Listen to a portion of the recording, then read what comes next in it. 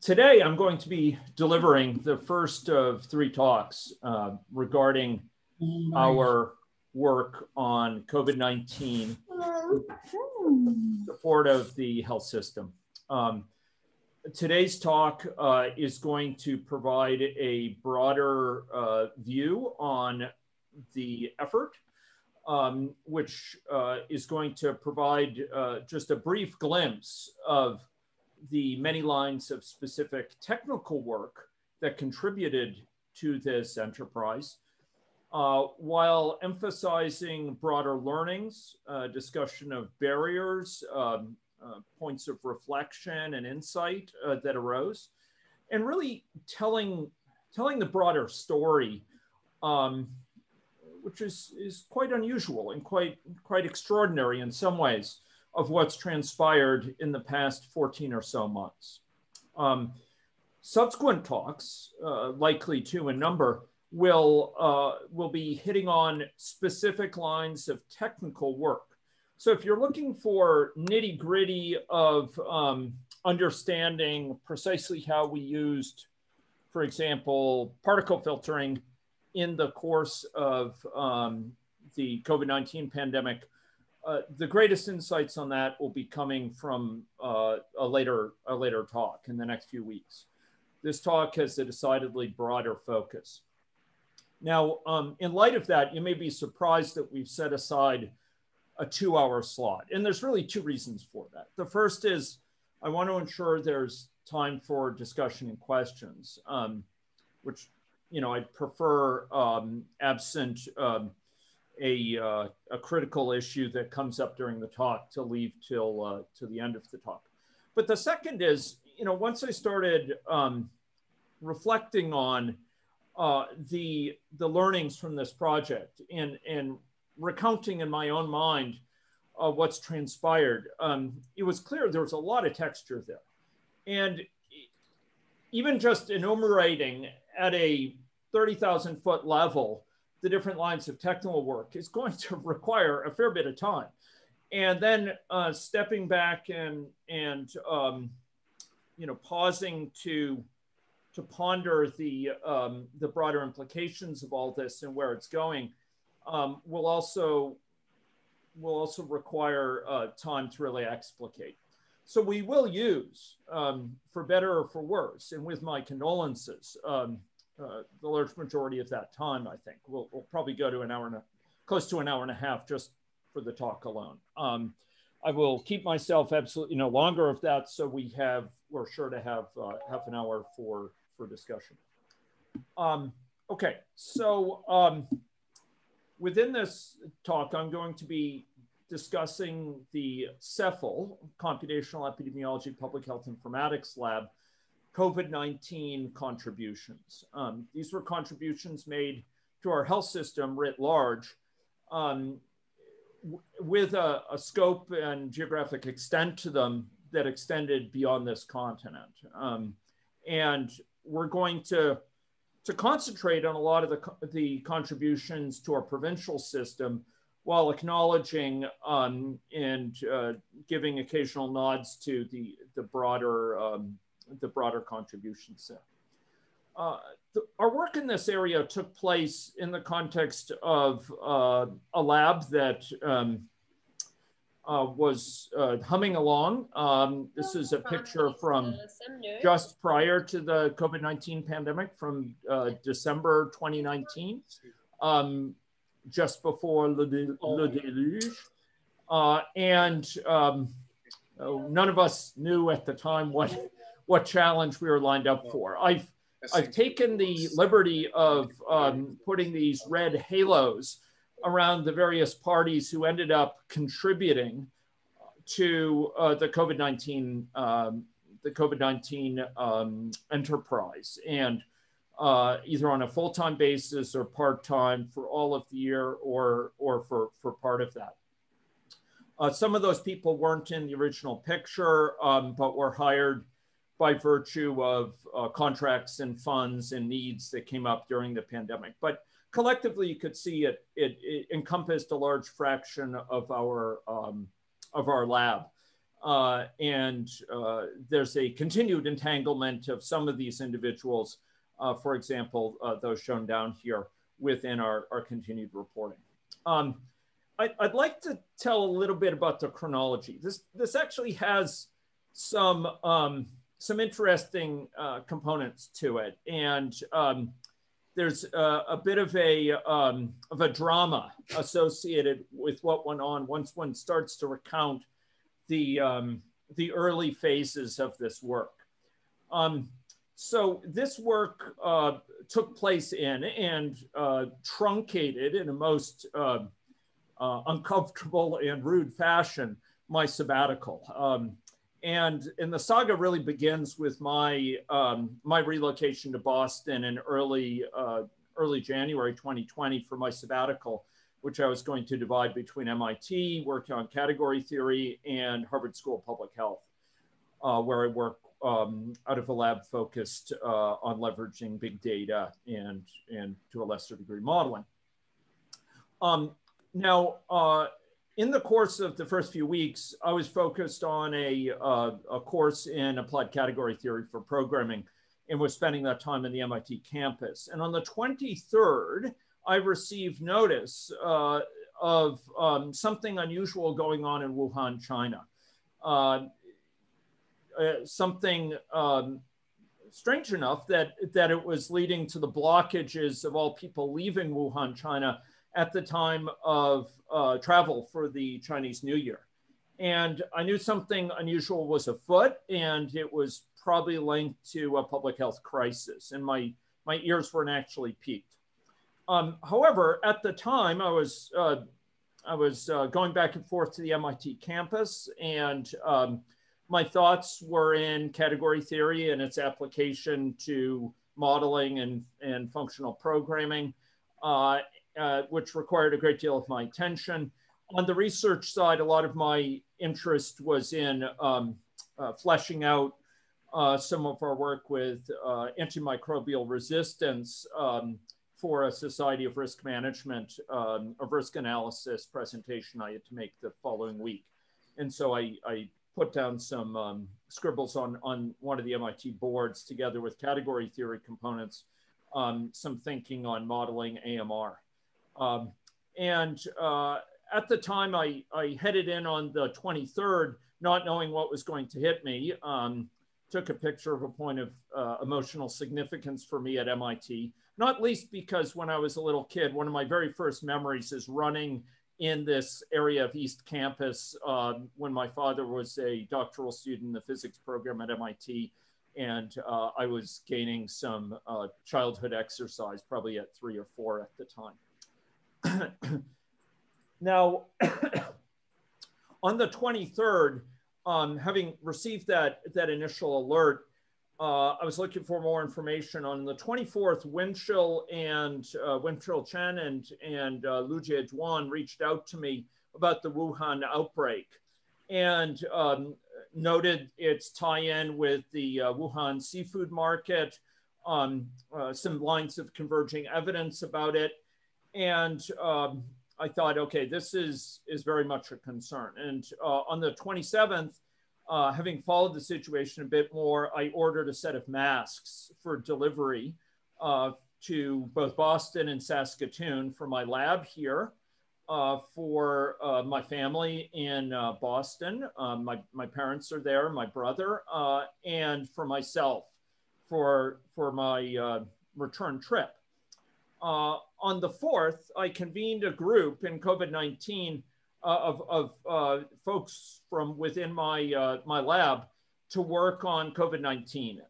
This group had a strong representation of Chinese speakers at the time, which was partially a reflection of the interest from the group and partly a reflection of their accessibility, their ability to access the emerging evidence.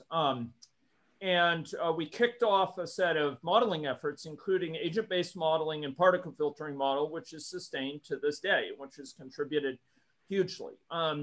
Now, in late January and early February, I was still caught up with category theory and making my way to the MIT campus, but increasingly did so with masks on. And I was I took note of the fact that many of the Chinese visitors who make pilgrimages to MIT on a continual basis were now masked. And I took that as a sign that they too were aware of an emerging situation. On the 14th, I returned in a masked fashion to Saskatoon, leaving the rest of my N95 masks behind. And knowing that we had a large complement from my lab of both N95 and surgical masks. In short order after that, within the next week, there were the first set of deaths outside of China, in Korea and then in Italy, which presaged the start of some major outbreaks in each country. And I was keenly aware that we were living on borrowed time. The literature, the concerns at this point were overwhelmingly in China. And I had been reached out to by Chinese collaborators to help them inform Chinese authorities with managing this from several lines of collaborators. But my concern was on Canada and making sure that our health system would be able to respond to this. And on the 24th of February, we had our first in-person meeting of our working group to try to confront the challenges of COVID-19. And at that time, while welcoming efforts to understand the situation in China and to tap into the rich data sources on mobility and social media. Our generation does it backwards. We have kids and then. Sorry?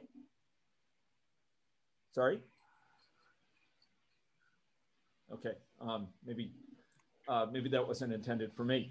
On the 27th and 28th, we had reach out from three different parties with the Saskatchewan Health Authority. And one of them was in a drive down, which formed part of my entry slide, my drive down to Regina with Jenny Bazran, the Senior Information Officer for the Health Authority and the head of digital health there, where she and I talked about the implications of the emerging outbreaks and epidemic, what was soon to be declared a pandemic in March. Based on these multiple lines of reach out and an arranged meeting whereby I spoke to the assembled medical health officers for the province, the frontline public health individuals, I decided that I would need to sacrifice my sabbatical to serve the province. And I did so and began my secondment on March 5th. Amazingly, during my travels, I traveled back from Boston. I saw exactly one person with a mask that entire trip, despite being at hubs of mixing of international flights. On a trip to Edmonton to work with the Edmonton Police Service and back on the Community Solutions Accelerator, I saw nobody with masks. And I was aware of the drumbeats of the approaching pandemic. And what Jenny and I worked out, talked about on that trip, termed entirely prescient. At the time, we sort of examined writ large, where is this likely to go? And whether it was the issue of lockdowns, whether it was the issue of variants and their emergence, whether it was the issue of the burden of long-term care, the impact on the most frail and elderly, on other vulnerable populations like incarcerated populations, homeless populations, indigenous peoples, et cetera. It was all bang on. This is the work we do. And, these are the fault lines, the seams that through which so many of the harms inflicted by health issues, whether chronic or infectious, play a role. And I must say that we saw it with a pretty clear light, although we weren't specific about the details. Much of our attention was still on China and making sense of the evidence coming out of there, much of which was in Chinese. And we actually undertook some translation from Chinese to English to help our health system know what to plan for with PPEs, with personal protective equipment in the hospitals and long-term care, what you need for safe intubation, and forwarded that to various members of our acute care system, leveraging the Chinese language expertise that we could bring to bear. and had a lot of gratitude for that. On the 27th and 28th, I attended a meeting at Ministry of Health, which was on other areas, but there was interest because people heard I was working on COVID-19, this kind of novel new blip on the horizon.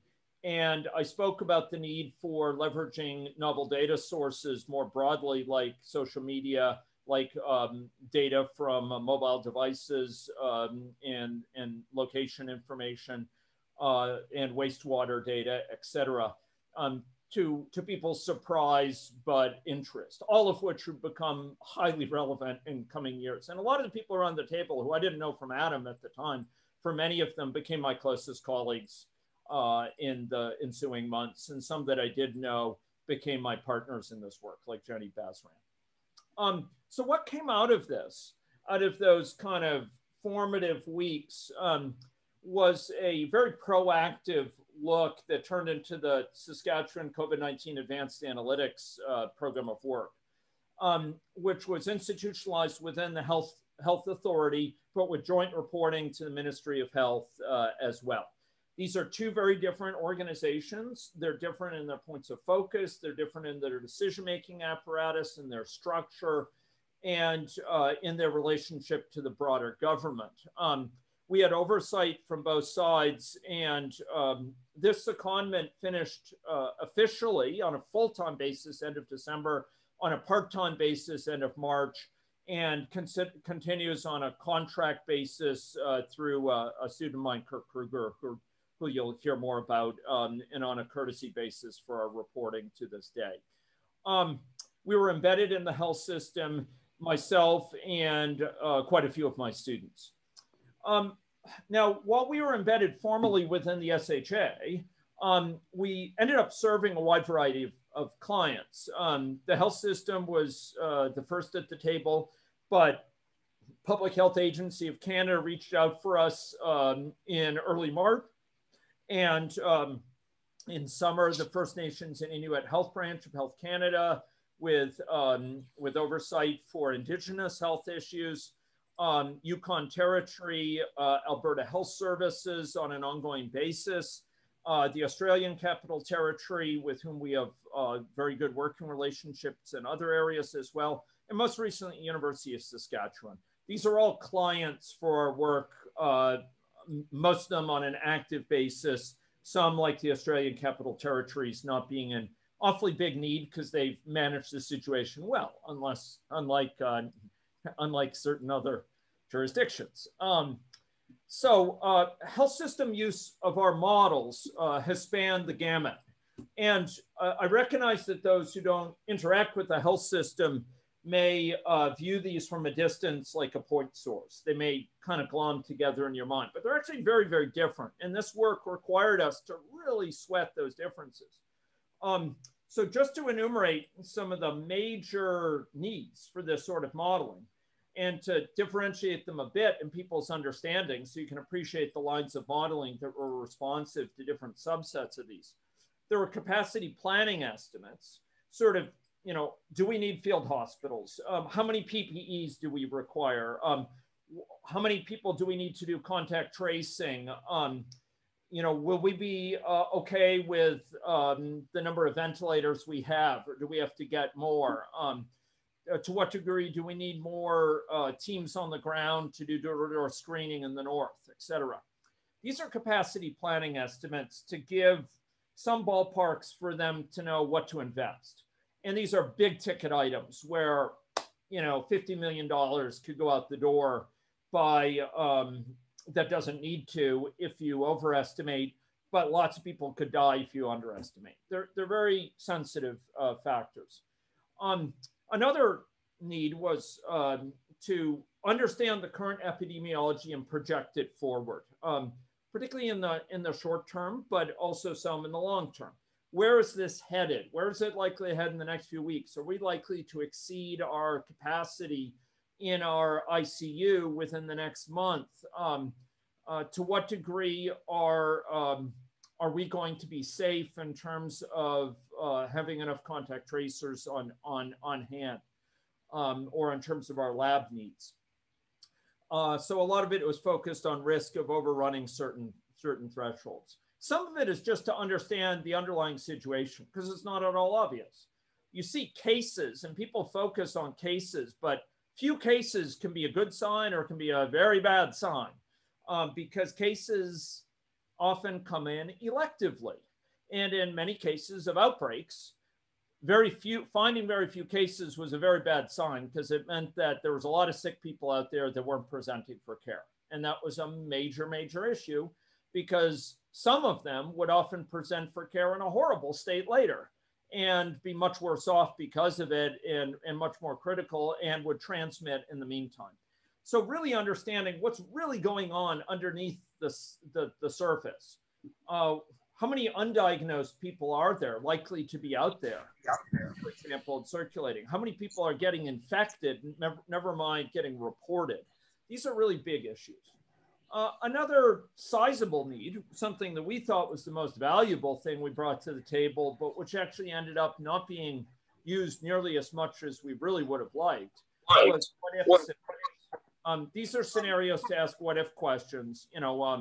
What if we reopened the borders for flights? What if we were to put in place this public health order compared to that one? What if we were to respond with more teams for door-to-door screening in La Loche Clearwater outbreak? What if we could get into more colonies for contact tracing? How much would that help reduce the spread of infection outside of the colonies, et cetera? These what if scenarios are part and parcel of really good modeling. They're a lot of the biggest reasons people use modeling, but they weren't something that was foremost in a lot of people's minds early on, who saw models as kind of more things to give projections to their loss. Another thing our models were used for was to communicate with communities, to communicate the importance of mask wearing, for example, by showing scenarios with and without mask wearing to community members and motivate mask wearing. And I'm happy to say our model was very useful in this regard and motivated incredible levels of mask use in Saskatchewan's north, in communities hard hit early on in the pandemic. We were told that the results of our model were very helpful for that motivating element. Now, another big component was regular reporting, like daily reporting on what's the current situation and where's it likely to go in the very short term.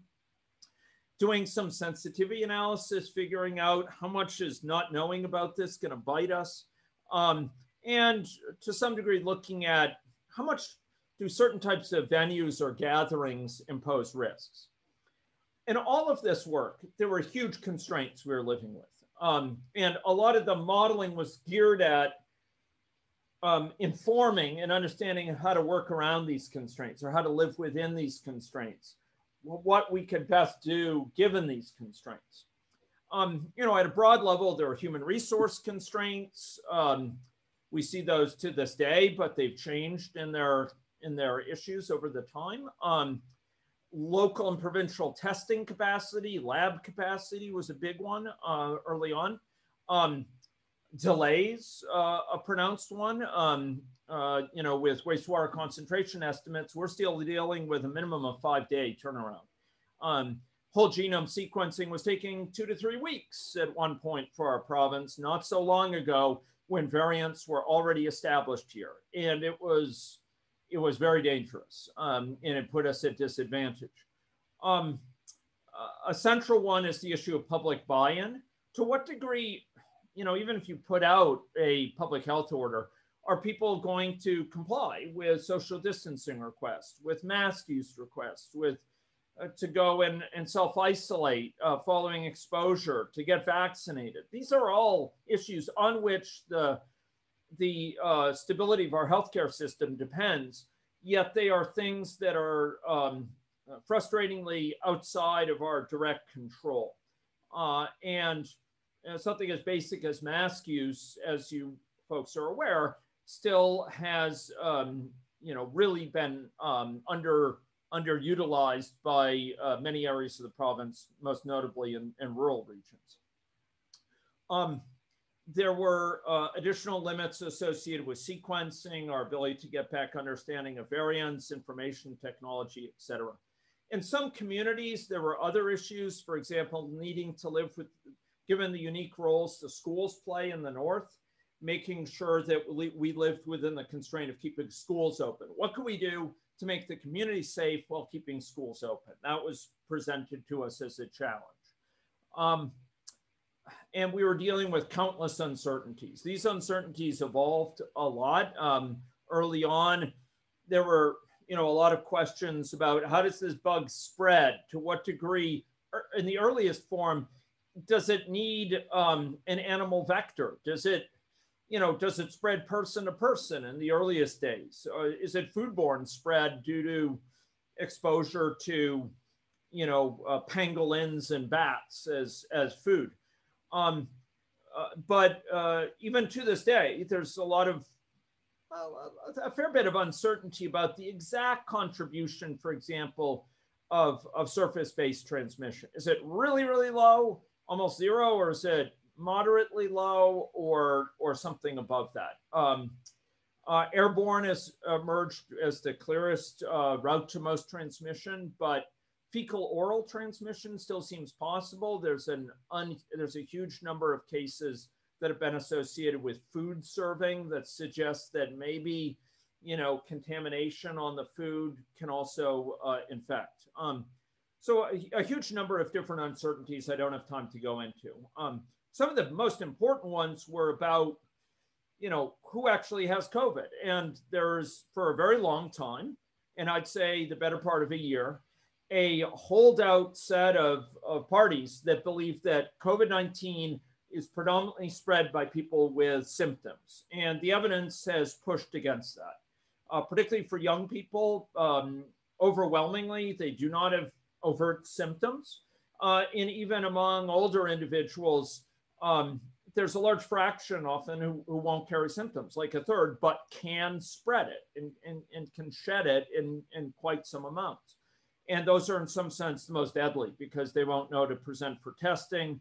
They won't be found except through active case finding. And there was a lot of uncertainty about, what was the case there, and that shapes testing strategies. It shapes, whether you're depending on temperature screening and reports of symptoms to prevent people from going into work.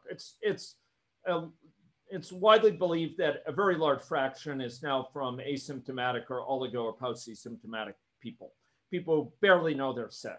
They don't really consider themselves to have serious symptoms. Maybe it's snow mold or allergy or what have you. So we had to confront a huge number of uncertainties that were profound in the first case. Having covered, some basic aspects of how models were used and for whom they were used, I'd like to now give a glimpse of different lines of modeling.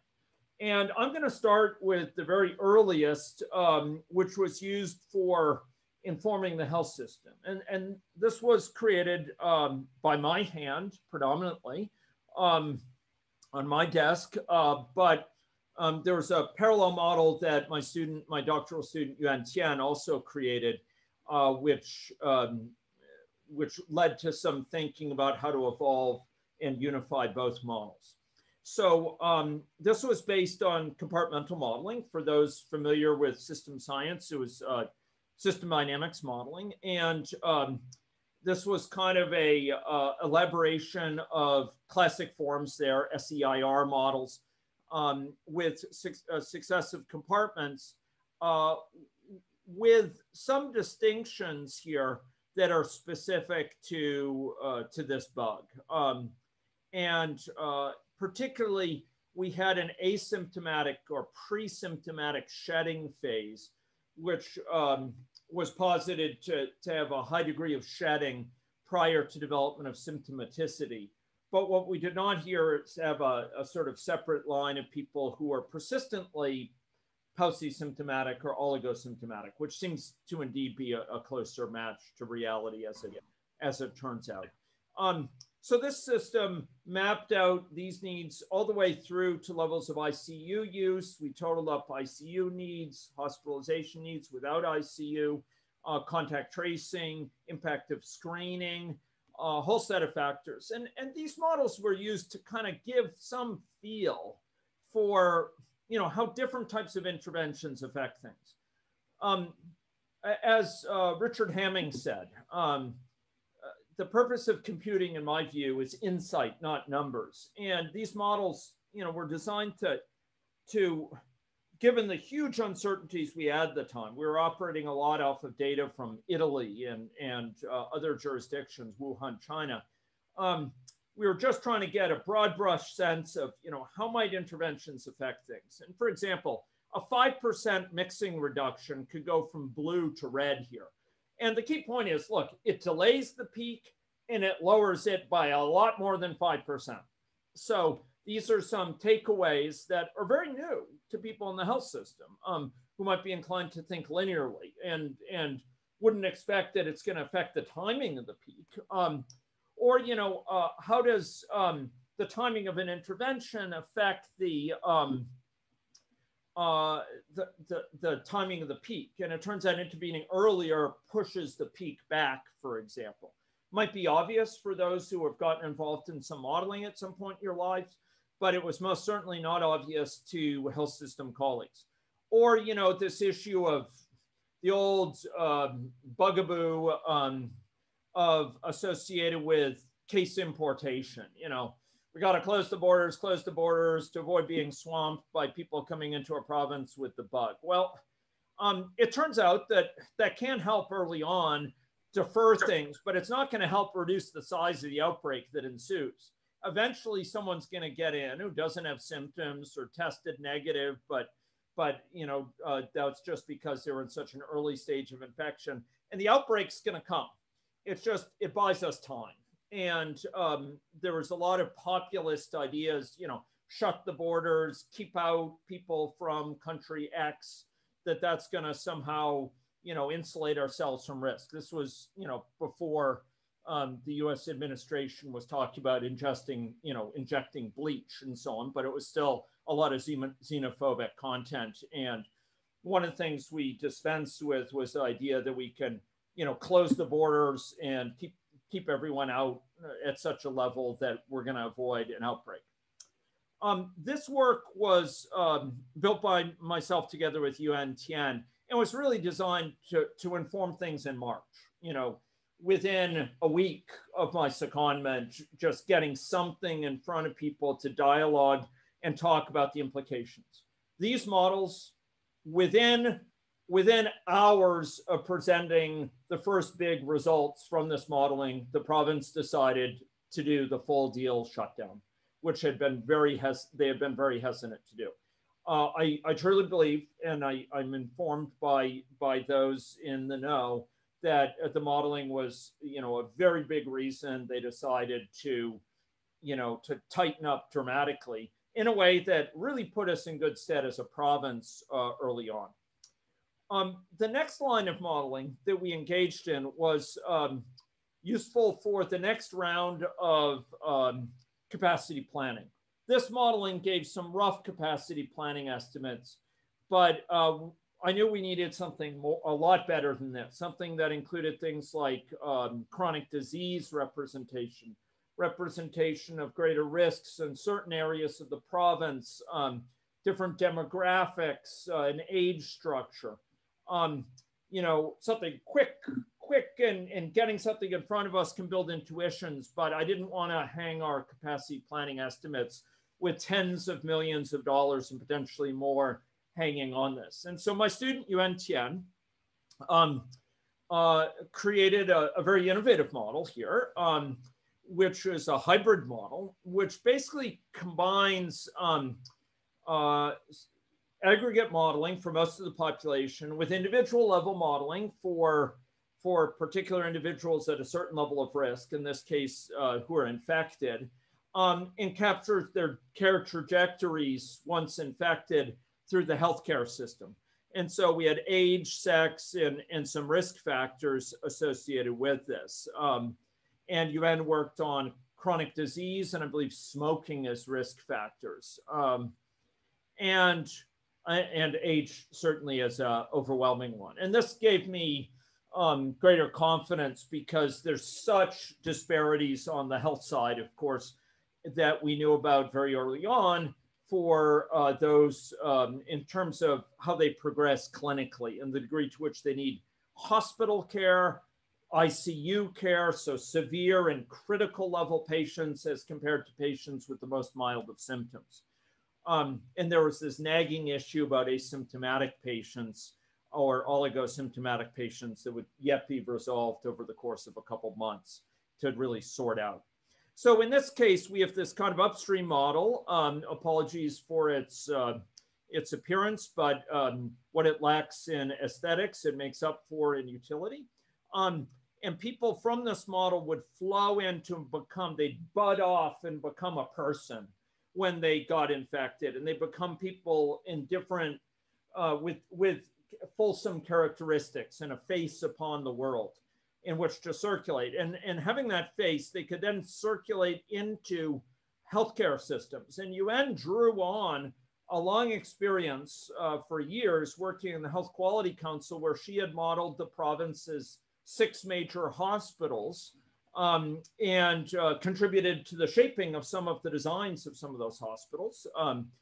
And based on that experience, she put into place, a rough, abstract sort of representation of hospital flow that captured some of the care delivery needs and the demand for ICU beds, acute care beds, and ventilators at an individual level. So here, most of the province was represented just as counts of people in different statuses, stati, but then they turned into agents and were followed at an individual level, and as I recall, remained as agents. So UN is responsible for this, and this provided the province with some much better numbers for what to expect, and in fact, regional numbers for what to expect, because she did have a regional, a model that would correspond to different regions and could be used to characterize the demographic differences throughout Saskatchewan and the differences in things like chronic disease prevalence. Mind you, this would have been around June, I think, maybe July, which is just remarkable. What this team accomplished in the past year within 4 months, I would have thought would have taken 2 years a lot of the time. And UN was up there, working really, really hard to deliver this in the face of a very rapidly changing professional situation. So I've got to credit her for that. A third line of modeling is one that it continues to this day. And this is also an individual-based model. It was a model that started, if I'm not mistaken, in February of 2020, long before, weeks and weeks before, perhaps even close to a month before the first cases came up in Saskatchewan. The first was March 12th, I think, a presumptive case. And about a month before the snowmobile rally and the bonspiel that caused untold levels of grief for the province. A bonspiel that attracted medical doctors to Edmonton, and many of whom came back and transmitted COVID within our province, unfortunately. And in this model, it was built early and it's evolved in a remarkable way. And it's a testimony to its incredible engineering that went into it. This is a model that is GIS based. So it's based on a geographic representation of the province. Originally, it was focused on one community, although in a GIS type fashion, which I wanted for stakeholder communication and for flexibility. It supports really fine-grained public health interventions and a very heterogeneous sort of depiction of the population that can scale very well. This model has been used quite extensively by those outside the province as well as in. It's arguably our foremost workhorse model within the province to this day. It is recalibrated periodically and used for frontline advice and meetings with the chief medical officer on a weekly basis with each successive week. But it's also been quite extensively used by collaborators with the Australia Capital Territory, the Yukon Territory, and just recently, we had for a long time informal collaborations with Alberta Health Services through Deputy MHO there. And recently that's been formalized with some funding for looking at herd immunity issues in a way that loops in Alberta Ministry of Health, et cetera. So this model was also, like the last one, highly innovative. The only model that wasn't innovative was the one I built. I figured someone's got to take the hit. And so I built a boring model just to get us off the ground. That was a booster rocket that fell back. And this model and Yuan's model for hybrid models took over with a much more innovative combination of methods. And this one combined agent-based modeling with discrete event simulation. So we have these days, we have each community in the province, demographics for each community, and communities are represented as agents, which allows looking within the community at the households, the long-term care facilities, the workplaces, the acute care facilities, in some cases, homeless shelters, we've used this, and in other facilities that bear note as transmission venues. This model saw a huge use both in an urban setting and in La Loche Clearwater, in our Indigenous areas in the north, in a way that fundamentally helped inform, and in some cases really helped guide some of the intervention work that went on there. An excellent back and forth with MHOs on a very frequent basis who are on the ground and working with community. And it's really in that context that a lot of the knowledge translation from it, health communication, came about.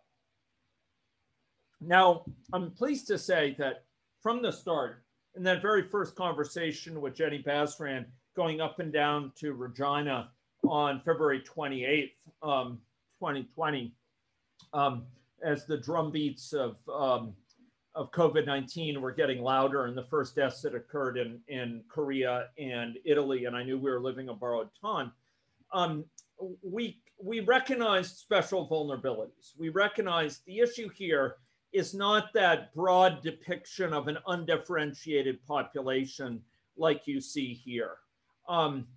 It's not even sort of a matter of just regionally stratifying it. We need something finer grained than that. We need something that takes into account the unique vulnerabilities of different groups that extend beyond age. They have to do with place, they have to do with housing, they have to do with geography, they have to do with institutionalization, et cetera. And I remember saying, Yuan later quoted it back to me, that look, to my team, our models will be judged not on their accuracy, but on their ability to inform the protection for our province's most vulnerable. And I believe that strongly to this day. It's really, that is our foremost challenge here. And that's the one that often gets glossed over with modeling studies. So we really wanted models that would allow us to understand that the real texture of issues to intervene in remote and rural communities, including Indigenous communities.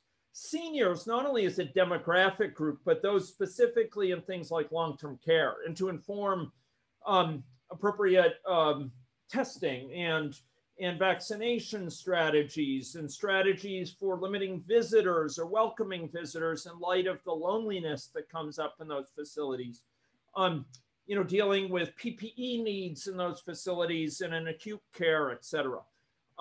So whether it was incarcerated populations or those with chronic disease or rural communities or Indigenous communities, we wanted to be at the front line to be able to inform things and not be able to say, oh, well, we can't talk about that because we're just dealing with rolled up numbers for this entire population group. So this model was built with those needs in mind, and it was built extraordinarily well in ways that one can't even believe how solidly by one Wade McDonald, who I see is with us this afternoon. And this model has come to incorporate a variety of agents that speak to these different categories. Many of them are heterogeneous persons, but we also have agents for things like schools and hospitals and colonies and laboratories and long-term care facilities, which have processes associated with them that need to be simulated. And in some cases, we've applied it, like in the Losh Clearwater, to homeless shelters. We also have some agents which are more passive. Since I'm speaking to a computer science audience, I'll talk a little bit more about the kind of nuts and bolts here. But things like workplaces and households are also represented. And even things like test specimens kind of go through as a token that's kind of represented as an agent. There's one of the big goals here was to have a model that would inform an understanding of the really diverse type of mixing contexts which exist out there in the world. And so we wanted a model that would allow us to reason about, transmission in the home. If people are asked to isolate, once they get a COVID-19 test, how is that going to play out if they're at home with, 5 other family members? Or in the Losh Clearwater, where they might have 14 other people, not unusually, within their house, within a 3-bedroom home. How would it play out in the context of an incarcerated population? How would it play out in the context of a long-term care facility? These are, very, very real issues. And so we wanted to represent these different venues, these different places where people mix for their unique characteristics. And we sought to do so by really, paying attention to those. Some of them turned rather specialized, like for our northern ones where, there are quite a few community members who have to go via medical taxi for 3 hours to get dialysis, or 4 hours each way, and then drive back with a medical taxi driver. There were cases of transmission within the taxi. And for people who, because their immune system was damaged by chronic disease, be very vulnerable. And our sponsors wanted to know about that, and homeless shelters and the clinics, the dialysis clinics themselves, with all these very vulnerable people concentrated. What are the risks there that it may come from one community and disseminate to many? So we sought to have a model to be worthy of this diversity. Now, this model over time was successfully elaborated. And, these days it has multiple variant types, B117 and P1 recently, age-based mixing and age-based virulence and transmittivity and daily exposure patterns, inter and inter-community mixing between communities, people going from farmers markets on colonies to off colony, differences in mask use, personal protective equipment, testing that goes on, context-specific case importation needs that we explored at homeless shelters, et cetera, that I had mentioned, and household distributions. And there's a lot of healthcare elements that were represented here, whether it's care seeking or care pathways, PPE use, delays, visitors to facilities, testing for healthcare workers. We could put in a lot. So agents within this model, person agents, I should say, were represented in a way that, captured aspects of their situation. Are they undiagnosed or diagnosed with COVID if they are infected?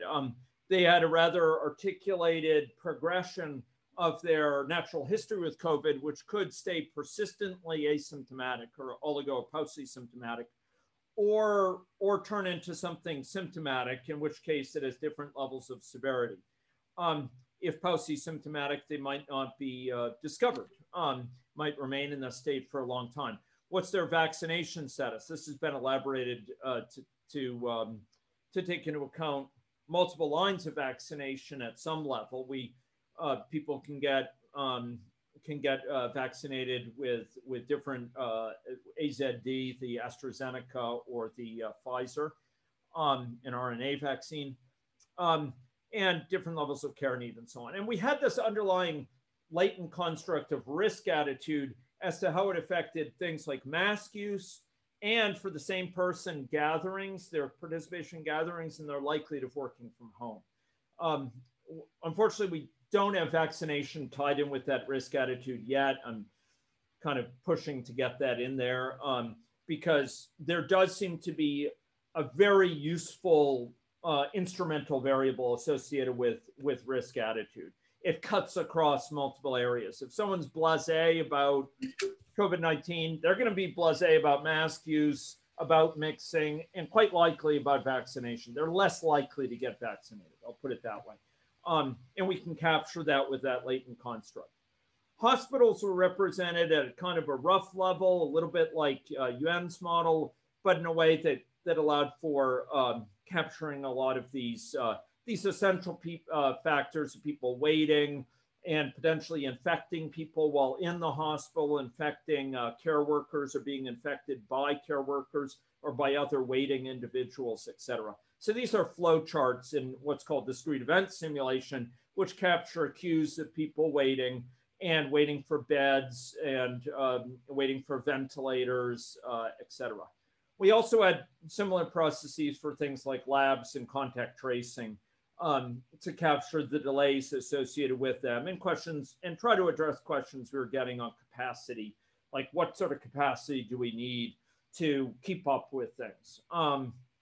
So, a model like this was designed to inform fine-grained interventions. What do we need to do on the ground to stop this bug in the lush clear water, or stop the bug on the colonies, or deal with the outbreak in Regina that occurred with variants about 6 weeks ago? What's our best bang for the buck geographically? Maybe we intervene in a certain way under geographic sphere. How can we get the biggest bang for a buck? How can we get the quickest gains or the biggest gains? That's what this model's really call to service was designed for. And we had a huge number of different things in there. From the earliest get-go, inspired by what went on in China, where they had these community hospitals. We had community cohort facilities that allowed people who were infected, instead of staying home with their families, which caused big transmission in Wuhan, to put them instead in these cohorting facilities with other infected people and under supervision of medical experts who could recognize when they need oxygen and need to get in. That is something which was deployed and used our representation in our north, but has been underutilized elsewhere in the province. So, door-to-door screening was represented for some specialized needs, long-term care measures, closing facilities to visitors. How much does it help? How about staff sharing between different facilities, PPE use, different mask use in different contexts? Are masks really needed in the home or needed in school or what have you? So, early on, this is actually from, I think, March of last year, to give you a sense of, maybe it was April. This is, I think, 2024. In any case, scenario 24. Maybe it's late April. To give a sense, though, of how quickly Wade worked, he started this model, and this is an extremely sophisticated model.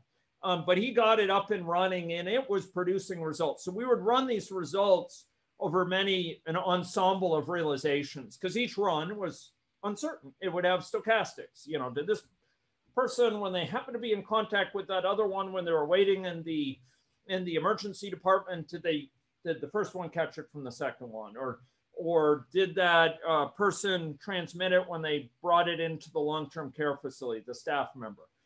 So we would run this many, many times for sort of a baseline case and an intervention case and evaluate, okay, if we close schools till September, we had no long-term care visitors, we had 90% workplace closure to September, and community cohorting and PPE use at a really high level. How would that change things? How would it change deaths, or how would it change long-term care infections? And you can see some of the results coming out of this model. And you see that it not only changes the magnitude, like bringing estimated number of deaths down quite a lot, but changes the timing of it. And the nature of the distribution, how tightly concentrated is around 0, for example, versus up in this bar. And a huge number of these runs were done. I mean, Wade is just unbelievable for running these things. And I don't know how he did it. There's 3 people. I don't know how in the world they handled the past year. There's actually a 4th person, but he's busy talking right now. So, but the 3 other people, Wade is one of them. And Wade ran a huge number by April. We had a huge number of these different scenarios, differing with all sorts of different specifics of what's closed, what's open, what level of care undertaken, to really get a broad overall view of what interventions make the most difference, what would prevent a fall surge. You could see we pretty well thought there's likely to be a fall surge in infections, and the rough timing from October to November rings exactly true.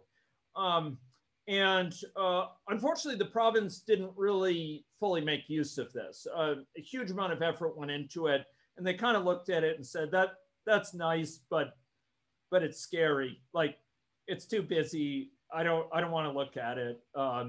There's too much information there. I don't know what to do. And they didn't make full use of it, which is a real shame, because there's a huge amount of insights here that came out of trying these things. And we recognize particular factors that are like the essential ones, and others that are nice to haves and that just tweak it a little bit. A lot of that, unfortunately, was not fully captured in health system understanding. We would also do a lot of studies like within particular communities, like, okay, if we put in place community cohorting in the Losh Clearwater, and we layered on top of it school closure, we layered on top of it social distancing or mask use, how much would that make a difference? And for example, mask use alone made a huge difference, our results showed. And this was part and parcel of motivating the community to adopt masks, which they did en masse and highly successfully, and drove this bug into the ground. And I credit Wade for being a large part of the reason the Losh Clearwater situation turned so dramatically after so many trying weeks. Another thing we did with this model was, and this was a bit later, was to try to motivate basic understanding. We realized early on, this is great for geeks like me. This is great for sort of, gearheads who love going in and looking at a set of possibilities and weeding through them for the nuggets. And it's great, I thought, if we boiled down that nugget for them and presented them together with this, but it was just overwhelming. So a lot of what we ended up using later on were kind of Aesop's fables type of thing, like you would teach general principles in a very stylized fashion using results from this, this impeccably evidenced and rich and rigorous model. And you would use it to teach take-home points that were much simpler. An example would be this, you have periods of tightening. This was from the fall. This is an example. I'm not encumbered on this one to not be able to show it to people. There's a lot of stuff I can't show openly, but with this tightening thing, for example, we posited, okay, suppose as cases rise, we were to tighten up. And what would be the effect of the tightening? Put aside numbers and so on. Just, we have rising cases. We put in place a tightening regime where we have a lockdown, or we have schools remain open. I think this one was schools remain open, but, most people work from home. 75% of people work from home, and we have, no gatherings above size 5 or whatever. We could, parameterize that. What would the impact be? And you kind of see a turnaround here, and it brings it down within a span of about three weeks. So that was, reassuring to people. But then you start looking at things like the acute care utilization. This is for hospital admissions. And you start to see, well, wait a minute, what's going on here? We put in place this tightening, and we're expecting the goodies, right? We're expecting it to turn around. We're seeing these hospital numbers go up, and that's often what motivates the tightening right now. The hospital numbers are going up, so let's tighten. Okay, we tighten, but this peak occurs, it's like 2 weeks in. So it's gonna still carry this momentum like a freight train. It's going forward. And you're tightening or not, you're not gonna stop it from spiking into this region where you're going beyond field hospital capacity, which is not where you wanna be. Now you look at ICU admissions and census, which is even more downstream. And by the time you tighten, you're going through the roof after that. And because it has such momentum, this is like at the end of the bullwhip. It's going, and you may start moving the front of the whip back, but it's going to flick up and at great cost in terms of exceeding ventilator capacity or the number of staff who can train staff teams to staff those ventilators, which was more of an issue. And by the time you get out of lockdown, you've barely reduced ICU to below what it was when you entered. And in some of our runs, ICU might have been ahead, above what it was when you entered the lockdown. So you think you're going to turn the situation around, drain the ICU, be back to normal in 3 weeks, and you're fooling yourself. This is a fool's errand. You've got to stay under lockdown for a lot longer if you're going to be this late and delaying, because you're going to be picking up those pieces from going at really high levels of ICU for some time. And if you were barely breathing as a care system when you're going into the tightening and you think it's going to give immediate relief, you're going to be fooling yourself, because when you come out, you're going to be also in an equally desperate state. This is a big lesson in terms of momentum. And a lot of things with this model, we ended up trying to boil down. And I have to credit Kurt for taking the lead on this and so many other things at starting in late summer when Wade was called away, for putting together an interactive tool, which would allow you to kind of interactively explore, if I had this parameter, that parameter, that parameter, to what degree am I likely to exceed? What's the probability I'll exceed this capacity limit or that one, or I'll be above, the admissions target I'm looking at. So this model really came out of Wade's leadership, and later Kurt Kruger took it over in his capacity as a consultant and working with our lab and working alongside Wade as kind of team players once Wade returned in October. Also contributing were here Alex Dumais and Bryce Keeler, who made notable contributions during the time of the Losh Clearwater outbreak. And I have to credit Winchell Chen and Chin Yang for their contributions to a parallel ABM model, which gave some really significant insights early on about the potential roles technology would play in assisting contact tracing. They did some amazing work with behavioral grounded models, but we, because of other needs for their education, we needed to scale back on things. Like most models, that was a booster rocket that got us to a certain height, but ended up needing to fall away for the next phase. The next line of work, though, was spatially explicit modeling. This was a smaller line of work sponsored out of questions from our chief medical officer about gatherings. We were asked, what gathering size is safe for our province? What bubble size? Or, is it okay if we have, 10 people at a gathering compared to 2 gatherings of size 5, which is more dangerous? They were grappling with these issues of gatherings and didn't have a lot to go by other than kind of, well, we hear that Alberta had something like that, or Ontario has something like this. And PHEC got wind of our interest in this and got really interested because they didn't know of any objective guidance, the Public Health Agency of Canada. So they turned to us actually to further sponsor us and underwrite work with an extra budget for informing and understanding of gathering risks.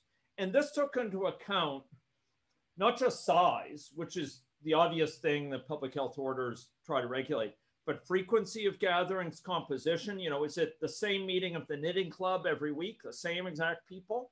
Or is it, different people meeting up at a nightclub every Friday, and it's very entropic mixing? What's the duration of the gathering? How if it's 4-hour church service versus a 1-hour church service? Does that boost the risk? And if so, how much?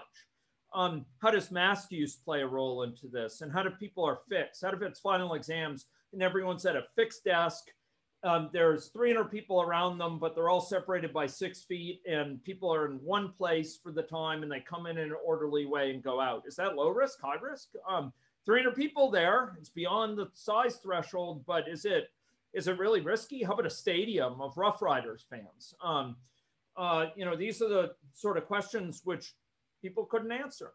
So we wanted to put together some models that could answer that. And there's a lot of things which are really interesting there.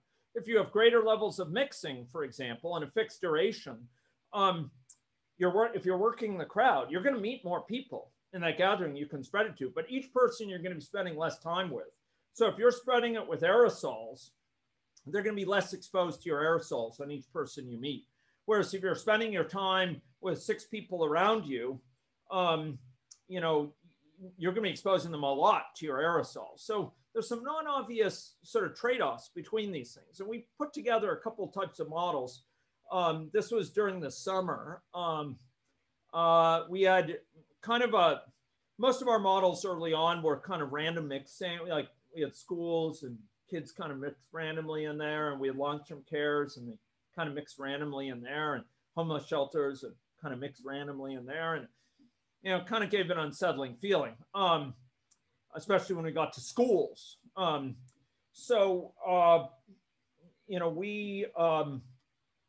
wanted to put together something more structured than that.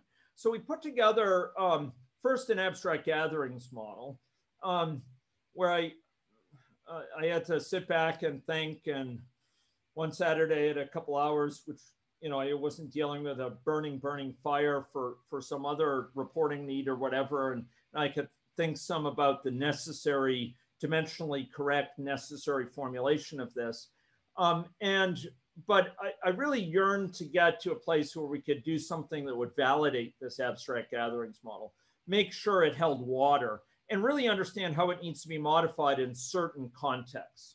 So we ended up having this abstract gatherings model, but turning to spatially explicit models, which were designed to really test it and to inform an understanding of managing certain venues, whether it's concerts or stadiums or grocery stores or theaters, et cetera. We wanted something that would inform that particular context, because the interventions or the safety measures that could put into place for each of those, or for a congregation in a religiously oriented setting, would be rather different from gathering to gathering. So we had these spatially explicit models where we kind of posited people having this exposure bubble around them. We want to take it further with aerosols, but we haven't gotten that stay in the air for a certain amount of time. And we ended up building these things at a specialized basis for homes, restaurants, nightclubs, stadiums, and movie theaters. And a lot of this work was done by a student whose picture, unfortunately, I'm lacking, but Zushan Ahmad, who's an undergraduate working on this for a 400 project. And so this was a representation of, for example, a nightclub where you see people interacting on a dance floor and in the periphery. There's some impact of gathering duration, for example, which we could derive, reflecting the fact that it's stochastic. Again, you've got to run ensembles of models and understand, how infections scale with gathering duration. This is for a restaurant, for example, and stadiums are a different context. And through this, we can really inform, the particular venues. Now, I have to say, for anyone interested in this sort of work, we have the ultimate challenge thrown down like a gauntlet before us this past Friday. If anyone gets a hankering for doing this sort of modeling, come talk with me, because we do have an opportunity to do this for the U of S and create a detailed, potentially spatially explicit model, certainly individual level model, characterizing the U of S ecosystem, dorms, classrooms, PAC center, laboratories, far-flung apartments, and transit system. They really would like a model to inform decision-making, and we have the technology to do it.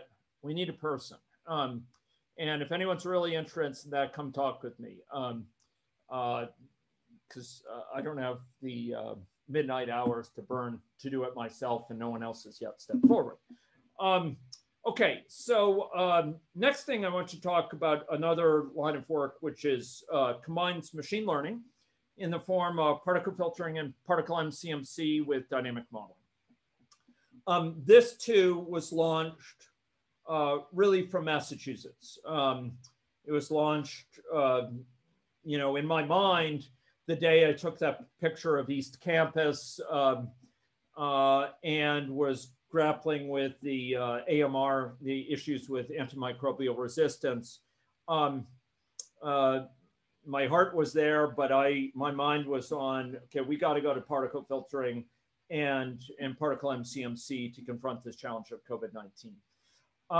So COVID-19 work in this area includes work for the health system, Government of Canada, through both separate contracts with Public Health Agency of Canada, where we report for all provinces of Canada in ways that is circulated to provinces and within the federal government. First Nations and Inuit Health Branch of Health Canada as well. We report to for First Nations communities across all provinces, across 6 major provinces, I should say. And what we're doing here is kind of a different tack. The ABM we saw earlier is evidence informed, and periodically, like every few weeks, it undergoes new calibrations. And Kurt and Wade were at the forefront of getting in place infrastructure to do these calibrations on a regular basis. But what we have here is an entirely different character. It's a model that leverages machine learning to take model expectations and new data on a daily basis and bring them together for a consensus estimate. We're basically taking diverse sources of data, including things like cases and ICU admissions and non-ICU admissions to hospitals, and ICU census and broader hospital census and deaths.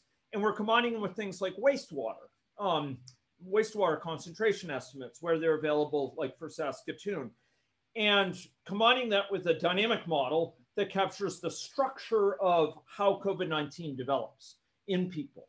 And the mappings between those two reflect aspects, for example, of where people shed within their history of infection. So we try to do this on a daily basis to give us a sense of what's going on under the covers right now, what's going on in the underlying situation, undiagnosed infectives, effective reproductive number, force of infection, how much risk people have circulating in this community now or in the province as a whole, recognizing changes in behavior, and then projecting it forward. And we have the capacity to ask some rough what-if questions. So the idea here, look, even the most detailed models, if we had 1,000 Wades and 1,000 Kurts to match them, spending untold hours in pursuit of perfection on COVID-19 models with evidence across the world to inform that, a model like that is still fragile. It's not going to know the particular stochastic trajectories that happened because someone came to that snowmobile rally to serve food who was COVID-19 infected, or that chance incident occurred at the Bonspiel that led to the person to come in, or that came into La Loche Clearwater through a chance meeting at dialysis facility. So stochastics are going to mean any model is going to diverge. It's a fool's errand to expect the model to be a crystal ball. So the idea here is, rather than expect our models to be crystal balls, we're going to use constant feedback for the models. And it's kind of like this. You probably have, wherever you folks are, you probably have a very good mental model, although an increasingly perhaps faded one, about how to get from where you are now to the university. You could probably walk that very easily, or take the transit system very easily, despite the months that have transpired. But it would be an absolute act of madness, despite your very good mental model of how to get to the university, to do so with your eyes closed. You'd get in all sorts of trouble. You'd be hit by the bus instead of taking it. You'd cross the road at the wrong time and end up in a bad way. You'd end up tripping off the pavement, and if you're lucky, breaking your leg and getting taken to the hospital before you're hit by the bus. So in any of these cases, what we look to do is we look to have constant feedback. We don't rely on even a very good mental model. We constantly complement it with feedback from the world. And the idea here is the same. We keep the model state current with the evidence. We take the model at face value, but we know it's fallible. We take data at face value, but we know it's fallible. And we combine the two to get a consensus distributional emphasis, a probabilistic emphasis. And what we're doing here is not a lot different in spirit than what you look to for your weather apps, right? You may be, for tomorrow's weather, using the same underlying model that would have just guessed tomorrow's weather as of the last day of April. But the estimate for tomorrow is a lot more accurate, because that you're getting today is a lot more accurate for what the weather will be tomorrow, to be on the May 7th, than it would have been if you had made that same estimate on the 31st. Because the weather model knows what's happened since, and it knows, well, what actually happened on the 6th today is such and such, and it could plot much better what's going to go on tomorrow. It's the same thing with these models. They're constantly regrounded in evidence. So we take evidence over time, and crudely speaking, the model learns from it. We estimate the model's latent state using the wide variety of data we have available to us. We estimate the current state and we project forward. And that's what we do day in, and that's what we do day out. And there's three techniques that are particularly useful in this regard. We make use of particle filtering and particle MCMC. I'm mostly going to speak about particle filtering here. We have lots of work going on in PMCMC, which is very promising and which will probably be the source of later talks. Okay, so this is a strategy we've used a wide variety of other places, with Xiaoyan Li being particularly a leader in this area. And the basic idea is that it's kind of like you're running your model with 1,000 times in parallel. And I'm oversimplifying some things, but hear me out on this. 1,000 times in parallel, or in our case, 150,000 times in parallel. And we're running it in parallel on a stochastic model. So each element of that, we'll call them particles, each of those 150,000 realizations has a different understanding of what's probably the case right now. It has a different hypothesis for what's going on in the world. It has a particular number of people it thinks are susceptible, a particular number it thinks are exposed, a particular number it thinks are early stage, pre-symptomatic, etc. And each of those particles has this view about the world. And then data comes in on a daily basis. And those particles are held to account with that data. They're held up against that data and see how well their predictions of the particles of the current situation out there. It predicts how many cases we should see, or how many deaths we should see, or what concentration of waste we should see in wastewater. And we compare that against the actual data. And if it's found really wanting, if it's found to be a big variance, like it doesn't line up at all, that particle is downweighted. It's punished for not performing well. And if it accords with that observed data quite well, if its likelihood function is quite high, we reward that particle with a higher weight. We multiply it conceptually by a larger weight, and we update its weight with a larger coefficient. And there's this kind of survival of the fittest, where those that are most competitive in explaining that data survive and multiply in a resampling step, and those that have very weak consistency with the data thus far tend to die out. And we do run these standardly with 150,000 particles at a time. Our given COVID-19 model. So there's 150,000 different hypotheses going on about what's going on in Saskatchewan right now. And it induces a distribution for the current underlying situation that's not putting all our eggs in one basket of what's going on, but admits there's a joint distribution over all possibilities and some dynamic parameters.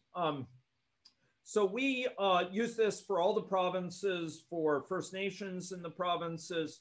We've used it at the local level geographies, as well as the whole province, as well as regional.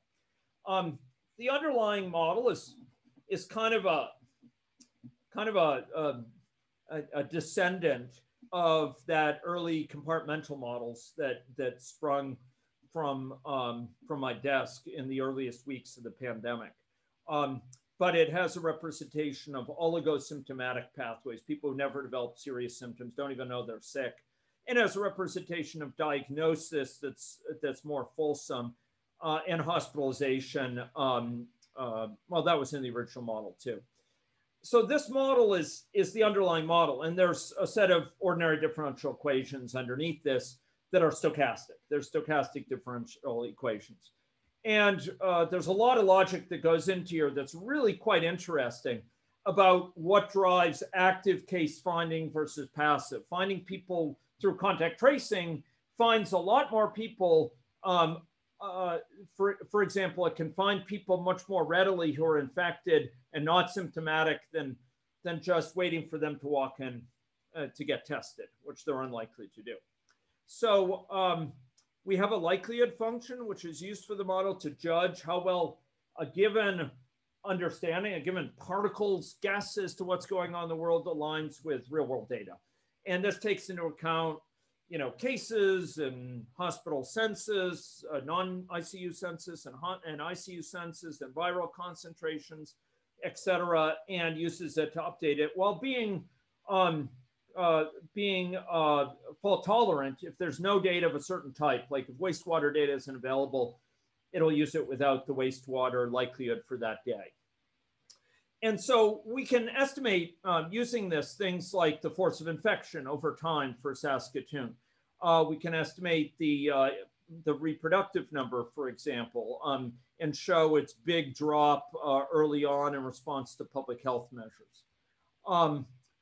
And a model like this has a lot of texture to it, which I'll cover in a future talk in the next two talks. So what does this model really give you? Well, it kind of gives you four things. One thing is it gives you this kind of tomographic view of what's going on in the population. Some of you may be familiar with the technological revolution that's occurred in going from technologies that were in place 50 years ago with simple linear or simple planar X-rays to things like CAT scan machines, these computed tomography machines.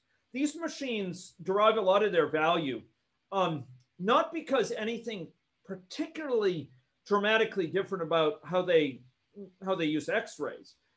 Indeed, when they view you from a certain angle, your X-ray may be just as problematic. It'll be occluded there'll be shadows on it from, where a plate blocked the X-rays or where a bone did. There'll be, undifferentiated reasons. It has only a certain field of view and certain things to be overlapped, et cetera.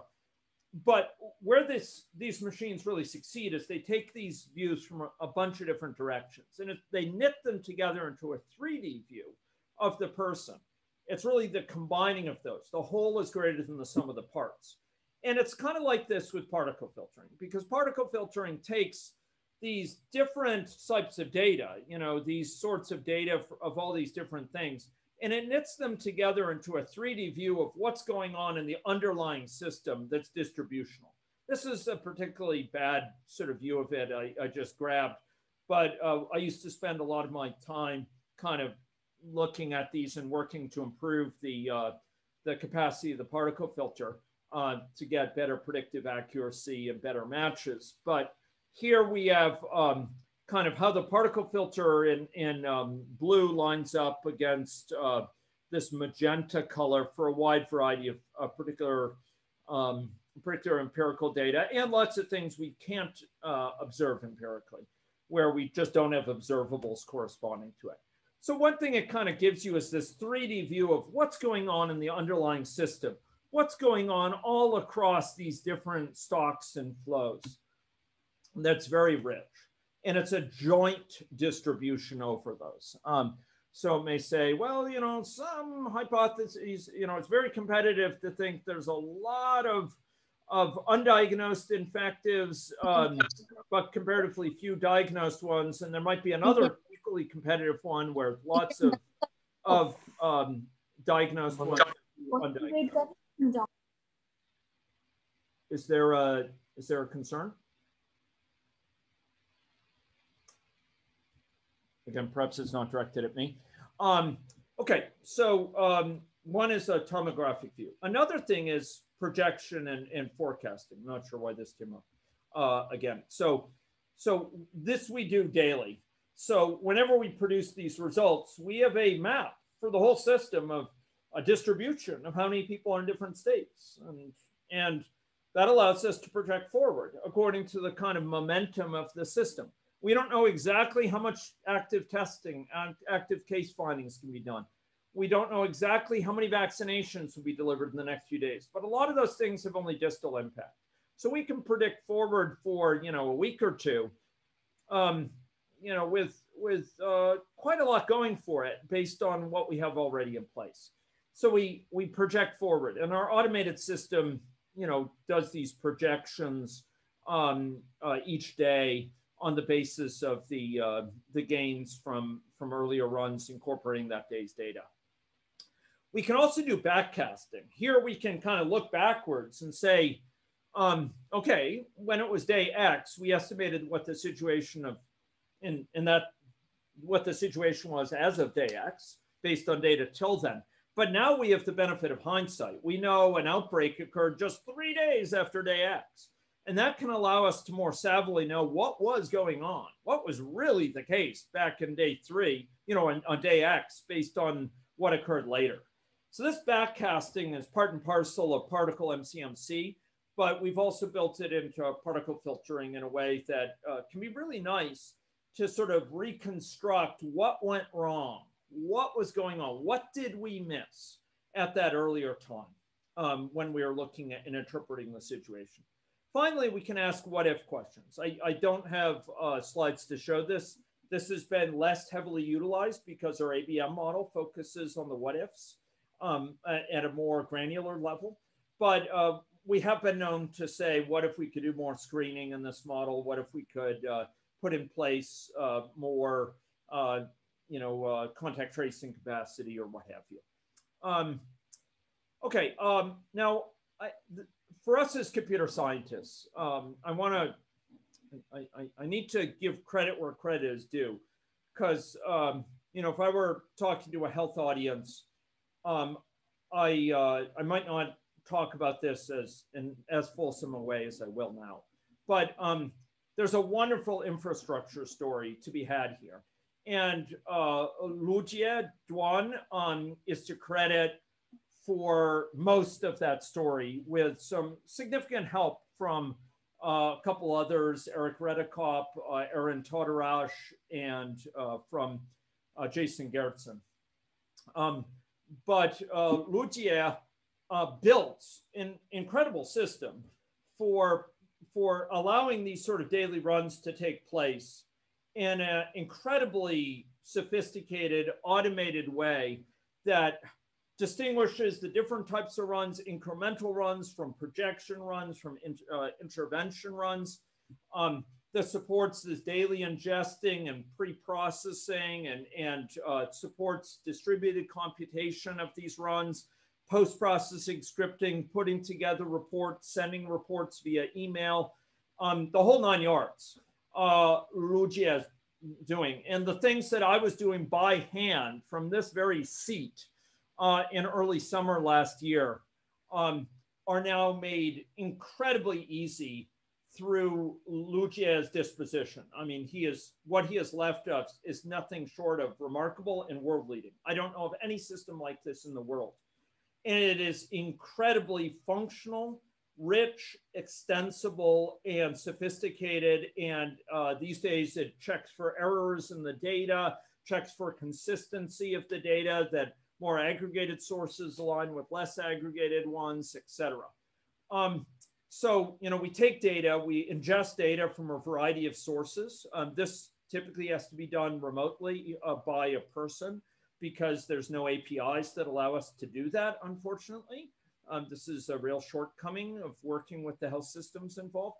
And we put them into to data files or data sources or data repositories, and then run them through these particle filtering algorithms, which then produce reports.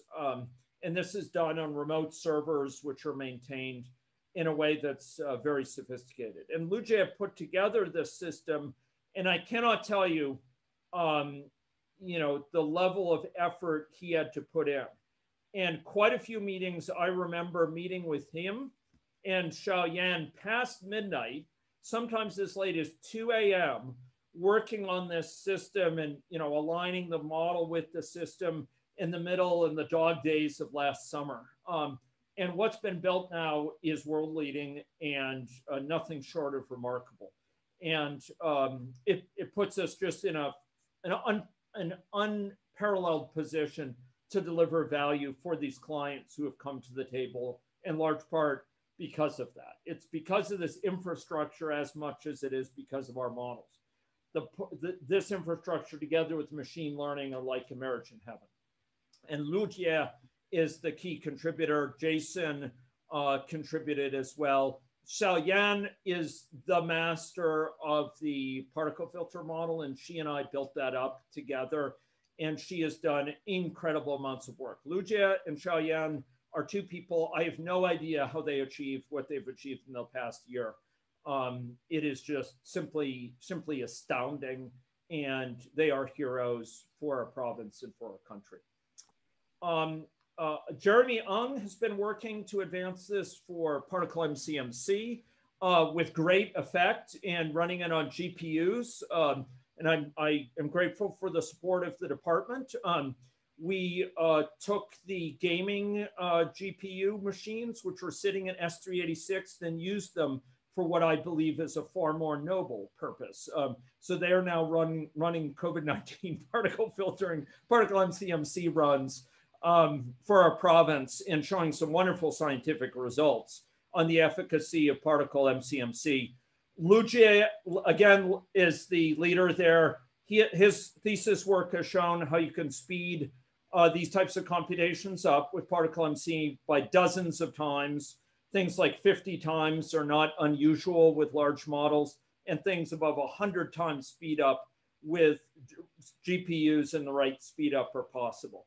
So Lucia is the infrastructural god who has bestowed upon us this bounty, and it's unbelievably enabling what he's given us. Now, since the fall, I have been assisted by a set of other people, because there was a time where daily I was running about 4 hours of my day, 2 to 4 hours of my day were just used for generating reports.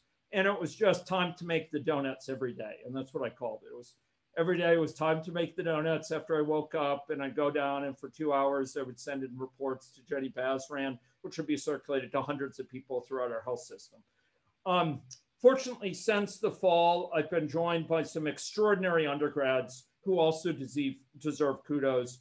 Aaron Todarash, Eric Redekop, and Vyom Patel have really advanced the system and built atop what Lucia, the incredible foundation Lucia put into place.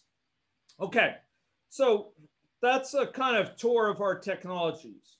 spatially explicit models, early compartmental models, ABM models for fine-grained intervention analysis, particle filtering models, and particle MCMC models to ingest data daily for all sorts of different jurisdictions. A whole grab bag of different models for different needs, which have contributed, all of them, to an understanding for health system decision making. What broad reflections do I have coming out of this work? Well, the reflections are substantial, and I'm watching the time here. So success breeds complacency. We saw that in a big way in our province. And equally strongly, it's hard to get credit for preventing fires that never happen. If you prevent fires, rather than being the hero that rushes into the fire and puts them out, where people recognize how big a danger fires are, if you prevent them, people don't recognize how flammable things are, what danger they're in, just how necessary the preventive measures are, because they've never seen a fire.